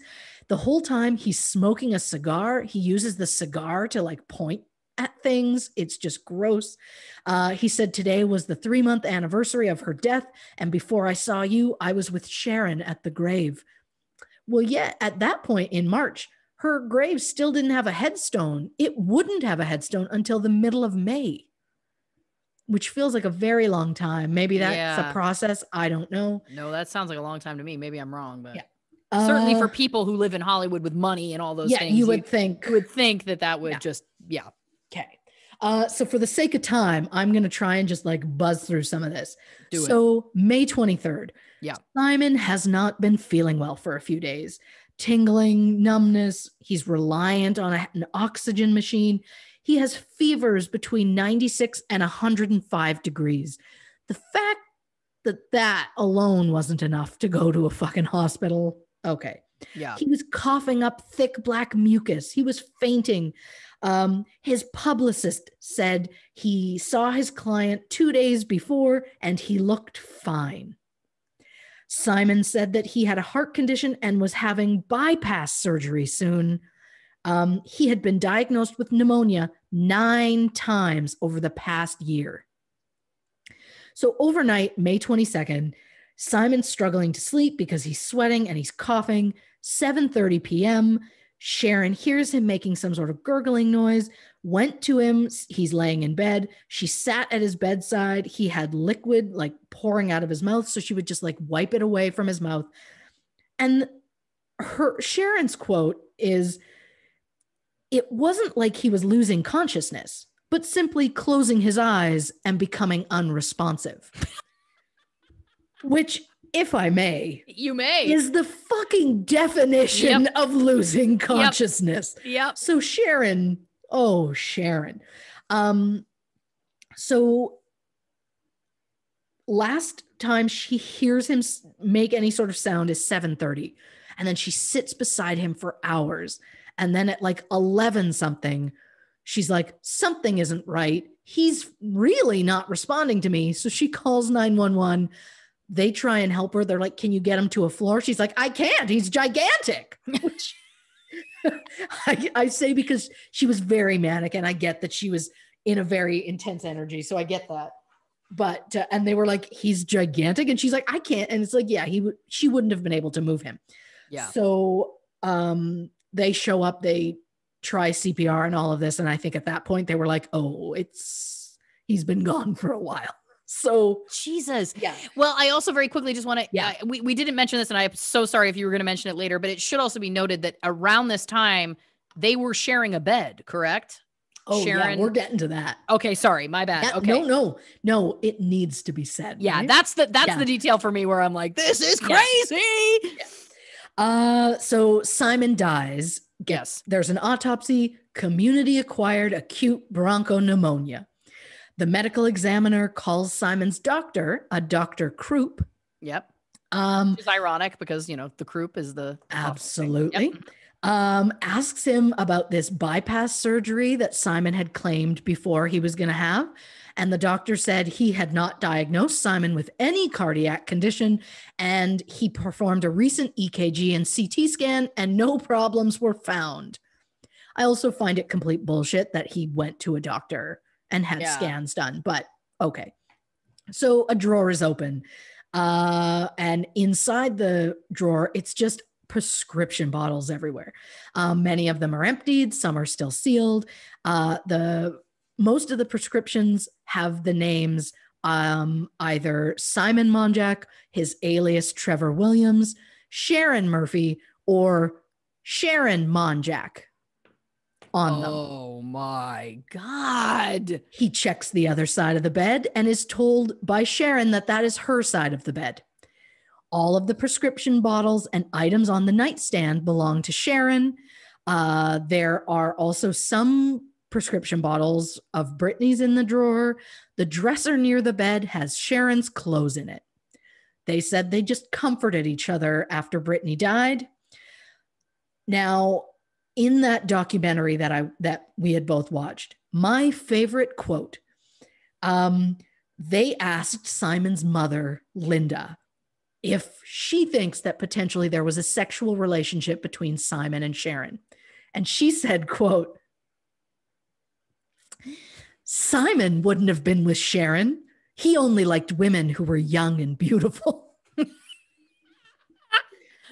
Okay. The shade, Linda, the shade. Amazing. But also, that's like saying that any mother is going to say that about her son. Well, he only liked young women. Well, you were across the ocean. And by the way, we know they were sharing a bed. So... Yeah. Sharon denies that Brittany and Simon had any sort of abuse when it came to prescription pills, which we've proven otherwise. Yeah. There were 50 prescription bottles logged. One was from 2008, 4 from 2009, 45 of them were from 2010 alone. And that's from January 15th to May 19th. That's not a lot of time. No. His main ones, Cymbalta, which is depression and anxiety. He had the prescription for 97 days. He consumed 186. Jesus. He was supposed to be taking one a day. Yeah. He also was on lorazepam for anxiety. He had the prescription for 104 days. He consumed 517 of them. Oh my God. Between January 15th and May 23rd, that is a total of 129 days. He consumed 1,949 pills. Most of them were prescribed at about 1 a day. Some of them were 3 or 4 a day, but even 4 pills a day would get you to 516. And he did over 1,900. And wow. this is the assumption because these are prescriptions he had and they were this is how many pills were missing from each bottle, because Brittany's page, her autopsy, 1 page of the pill bottles they found. His, 5 pages of them. It just never stopped. Wow. That's wild. The doctor, this Dr. Krupp, in 2015, I found a disciplinary hearing, which I was very excited about because it had, I can't remember what her title was. I'm going to get eaten alive for that. It had Kamala Harris. It had her name on it as, what was she for California? I want to say she was a senator. She was I can't remember that. I'm pretty sure she was. We're going to remember that. Yeah. But I don't know who brought this on, but it was for multiple patients. One of them, the patient is labeled as SM. It says SM was seen by this doctor from August 2007 until his death on May 23rd, 2010.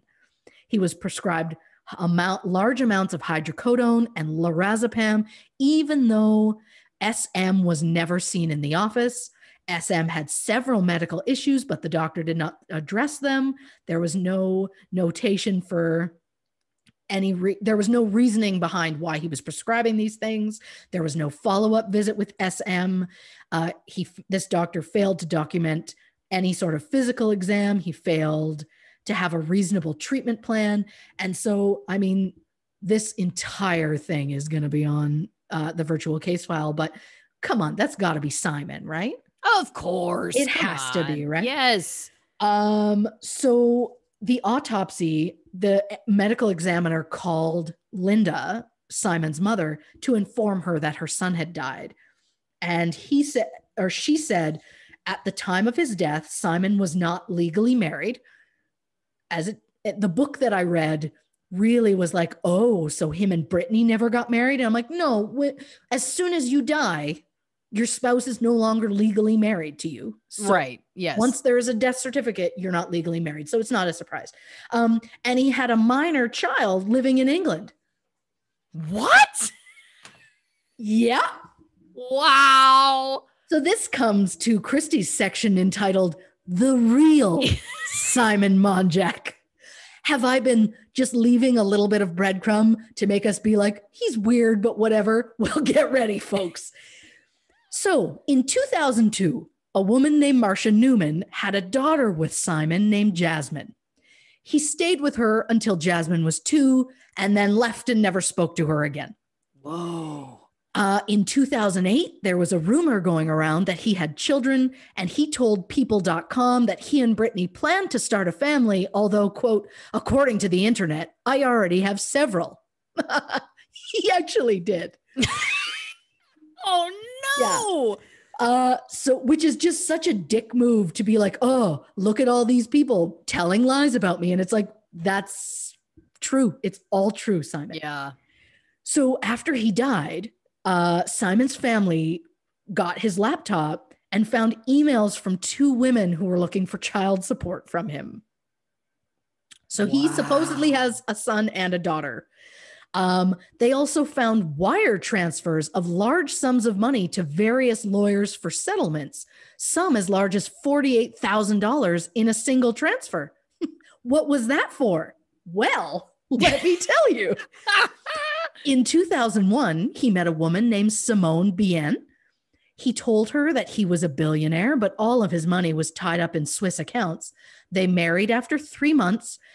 And then the second they got married, would you believe he turned slovenly and just tried to use her money and suddenly proved he had no money of his own. They separated 5 months later.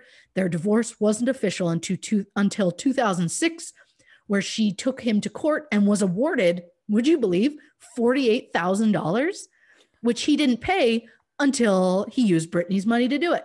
Oh, wow. In 2001, he was engaged to a woman named Tara Rafik. He told her that the diamond ring he gave her was just this pure diamond. It turned out to be a cubic zirconia. She tried to contact Brittany when she heard that the 2 of them were together, but couldn't reach her. Brittany paid for her own ring. Technically rings because she couldn't decide between 2, so she bought 2. Yeah. So there's the script for the White Hotel, which is what got Brittany interested in wanting to meet him in the first place. He claimed he wrote that. Well, it was actually written by a woman named Susan Potter. Simon offered to look over the script for her and help her make any changes, but instead he simply removed her name from the script entirely. So when Brittany wanted to meet the screenwriter, Simon claimed it was him. Oh, wow. Somebody involved in this knew about it. It was either an agent or a manager, I'm not sure. They tried to intervene and let her know about Simon, and would you believe they were fired? His nickname in the UK is Con Jack. Oh, no. Every single achievement he has had, he inflates, which brings us to Factory Girl. Mm-hmm. It's the work he's most known for. It's the work he used to make a name for himself in Hollywood. He sued people that were making the movie, claiming that it was his story and that they had stolen it. If they ever wanted this movie to be made, they had to just suck it up and settle with him and give him a writing credit. The actual writer of the movie, George Hickenlooper? Yes. Oh boy. He posted on IMDb the true story of everything that happened, but Brittany called him and begged him to take it down. He warned her about Simon. She hung up on him. When he called her months later to check up on her, Simon refused to let him speak with her on the phone. So, oh boy, we're not done. Oh boy. A woman who was Simon's girlfriend at the time invested £200,000 in a film project of his that turned out to be fake. In 2005, warrants were issued for his arrest in Virginia for credit card fraud. He's been evicted from 4 different houses by the bank, and they sued him for $470,000, which he has not paid. He at one point claimed he single-handedly founded the Brit art movement and had purchased 150 paintings. The truth is, he purchased one and sold it immediately after he bought it. He claimed to be a billionaire, an heir to a British steel and fortune, and owned the largest private art collection in the world. These are just some fun, quick quotes that people have said about Simon. He was spellbindingly believable. He lied with authority, poise, specificity, and directness. Bullshitter. That might be my favorite. Manipulative liar and sociopath. He begged, borrowed, and stole. Didn't care who he hurt. He was a lavish liar. He pulled the wool over everyone's eyes. He was chaotic. He liked to make the most out of anything he'd done. He was interested in photography, so he told people, "I've taken pictures for Vogue."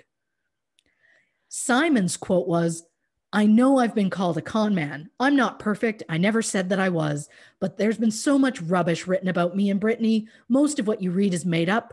My problem is I don't look like Ashton Kutcher, nor do they like the fact that she married someone who's not famous.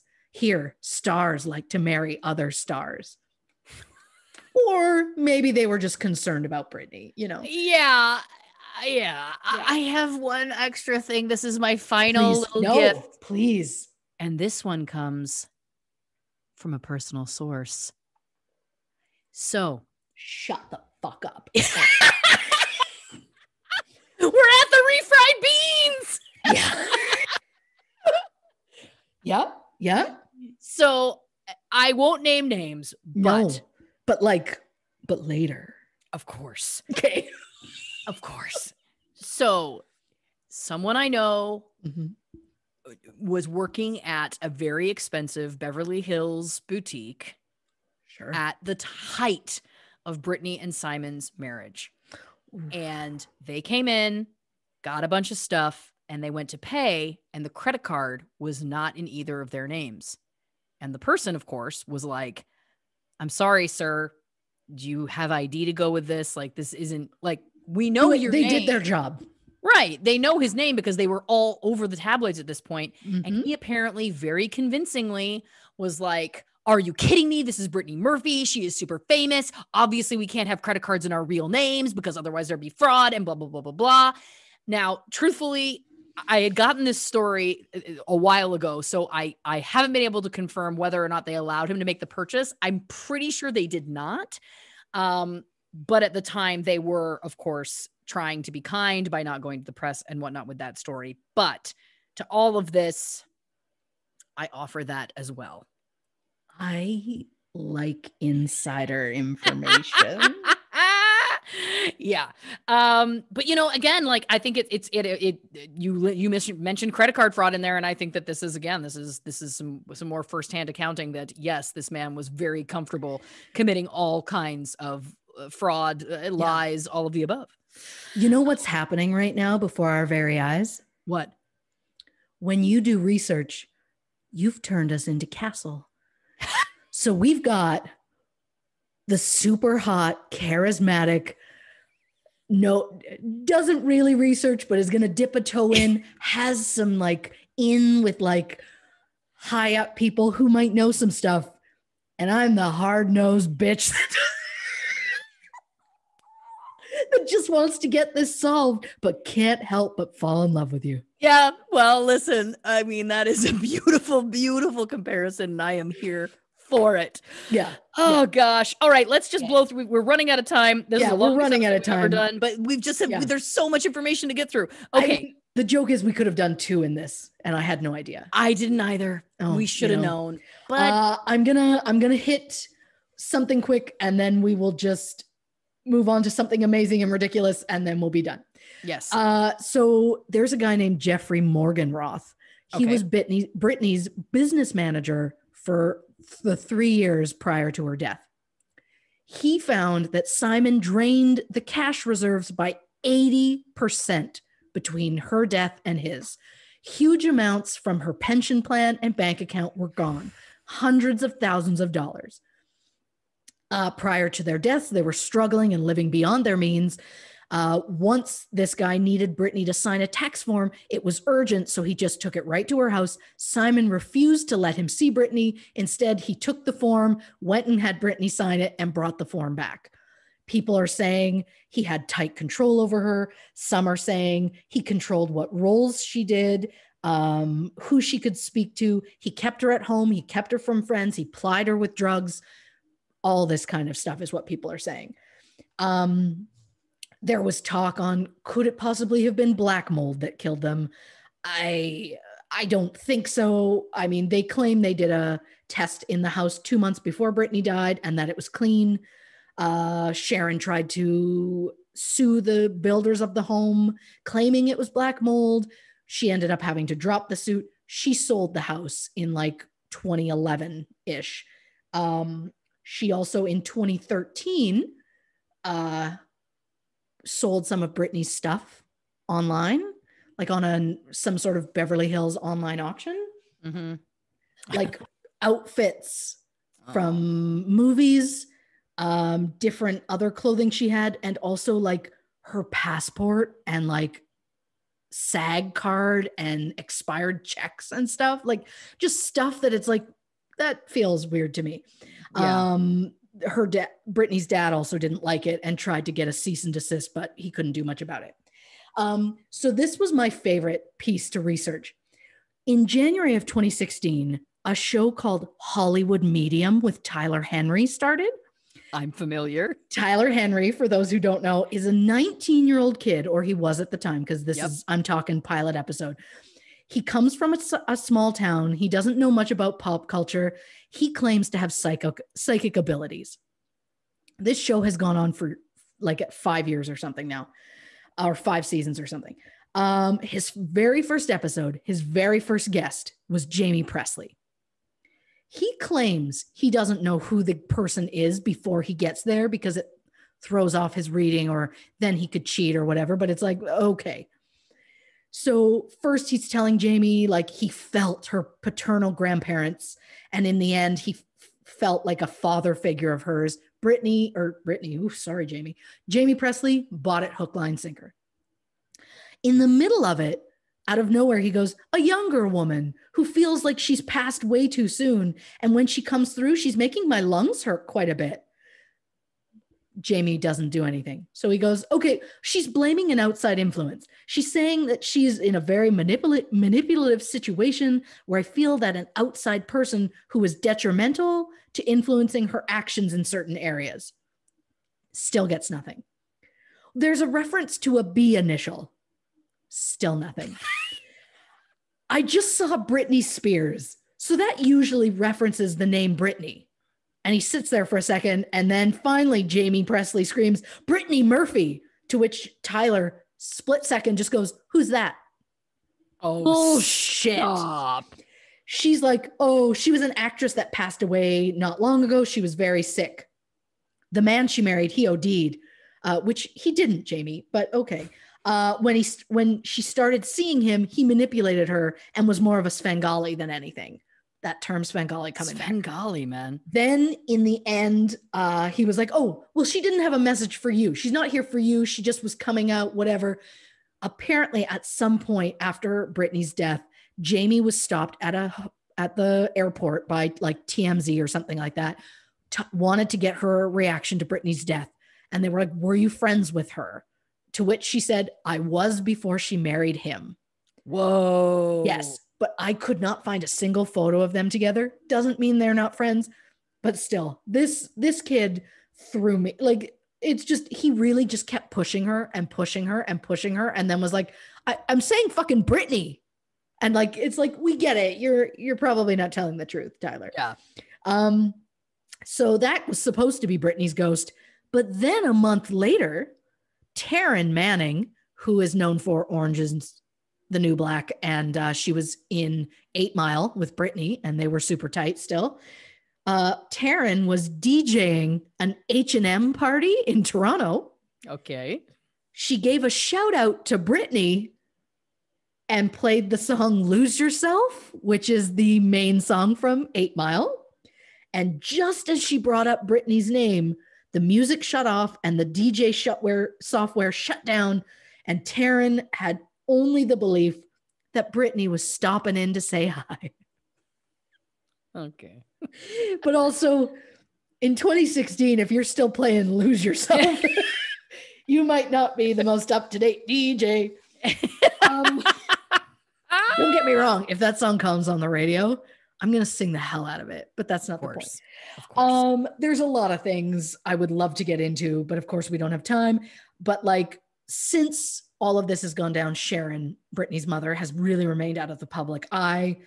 After Simon's funeral, Simon's mother has just been unable to contact Sharon. Sharon wouldn't let her have anything that belonged to him.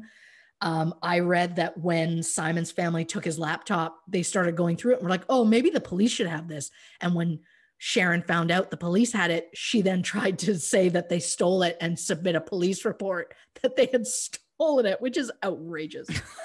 So I get that there are so many things, but I have a theory, and it's so specific I wrote it down so I wouldn't forget. Love it.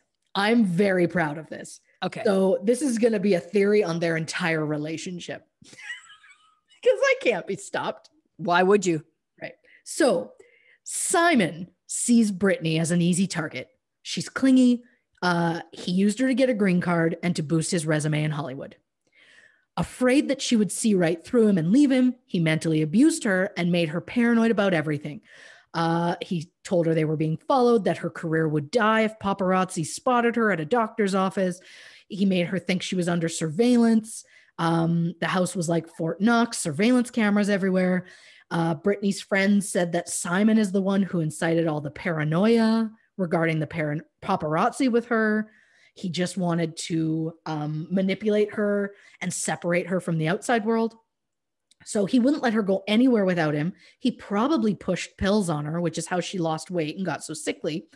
So I think, and I can't believe I'm saying this, but I think toxic shock syndrome had something to do with her death. Whoa. Symptoms are flu-like. There can be seizures. It's caused when the bacteria for a staph infection gets into your bloodstream. It is considered a medical emergency.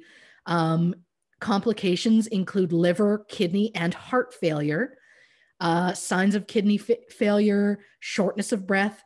In her autopsy, she had shock kidneys, meaning her kidneys failed very quickly. Right.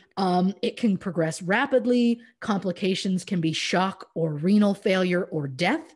A staph infection can be spread by direct contact with someone who's infected and can also develop from pneumonia. So that as well. She was also, and I'm sorry for anyone that makes this uncomfortable, but it's natural, so move on. She was also on her period at the time. So if she if she was using tampons and wasn't changing them out enough, that could also lead to toxic shock. I believe her death was an accident, which I can't believe I'm saying. Yeah. I think he tried to capitalize on it because he went to numerous interviews and just hounded the press to try and get his face out there. But then his money started to dry up. I think he told her not to put his name in the will so he could get away with marrying her for her money without her actually realizing that's what he was doing, because he then spent all of her money, even though it was not his to begin with, without Sharon realizing it. Yeah. Then he started to get sick, and Sharon realized that Simon was draining the money that wasn't his and figured out that he'd destroyed her daughter. So I think she let his illness drag out. Maybe she gave him the wrong medication a couple of times. Maybe she denied him that oxygen tank he was so obsessed with and needed. Anything to prolong his suffering. Then one night, she's sitting by his bed. She watches him breathe his last breath. She waits until she's sure he's dead, then calls 911. That is my belief. I believe she figured it out at some point in the last little while that he was pretty much responsible for the destruction of her daughter. Yeah. And I believe she sat there, watched him suffer. And that's why she waited 5 hours from the last time she heard him say any sound or utter a sound before she called 911. So I truly believe she sat there and watched him die. And that was like all she needed for like that's as much closure as I'm going to get. And so that's what I'm going to say. And to that, I say, Sharon, if you're looking to get Brittany's story out there, I would love to talk to you about that. I have no writing credits to my resume, but I'd like for that to be my first one. So theories at truecrimeandcocktails.com. Okay, first of all, that was amazing. So well written. Kudos. Second of all, this is so plausible. I completely think you're right. Third of all, I know that I talked a great deal about this weird government conspiracy angle. And I know that part of what Julia Davis and Brittany's father believed was that potentially they were poisoned by the government. I think that that's starting to feel, again, a little implausible, but I thought I would just mention it before we go. Sure. But in terms of theories, I think exactly what you said, but also they had swine flu. Yeah. Like, I think overall we're pretty much on that same boat of like, we think they had something bigger going on. Yeah. And they were already so incredibly unhealthy with the amount of like prescription drugs that they were wolfing down, like multiple different pharmacies, multiple different names so that they could go to different doctors and get, whatever. It just, I think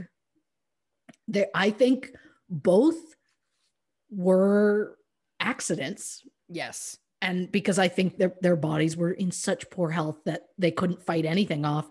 But I truly believe that she figured it out in the end and just let it happen. Because she said she slept in that room. She sat by his bedside table. She wiped his mouth anytime there was something that came out. But it's like the last time she heard a sound was 7:30.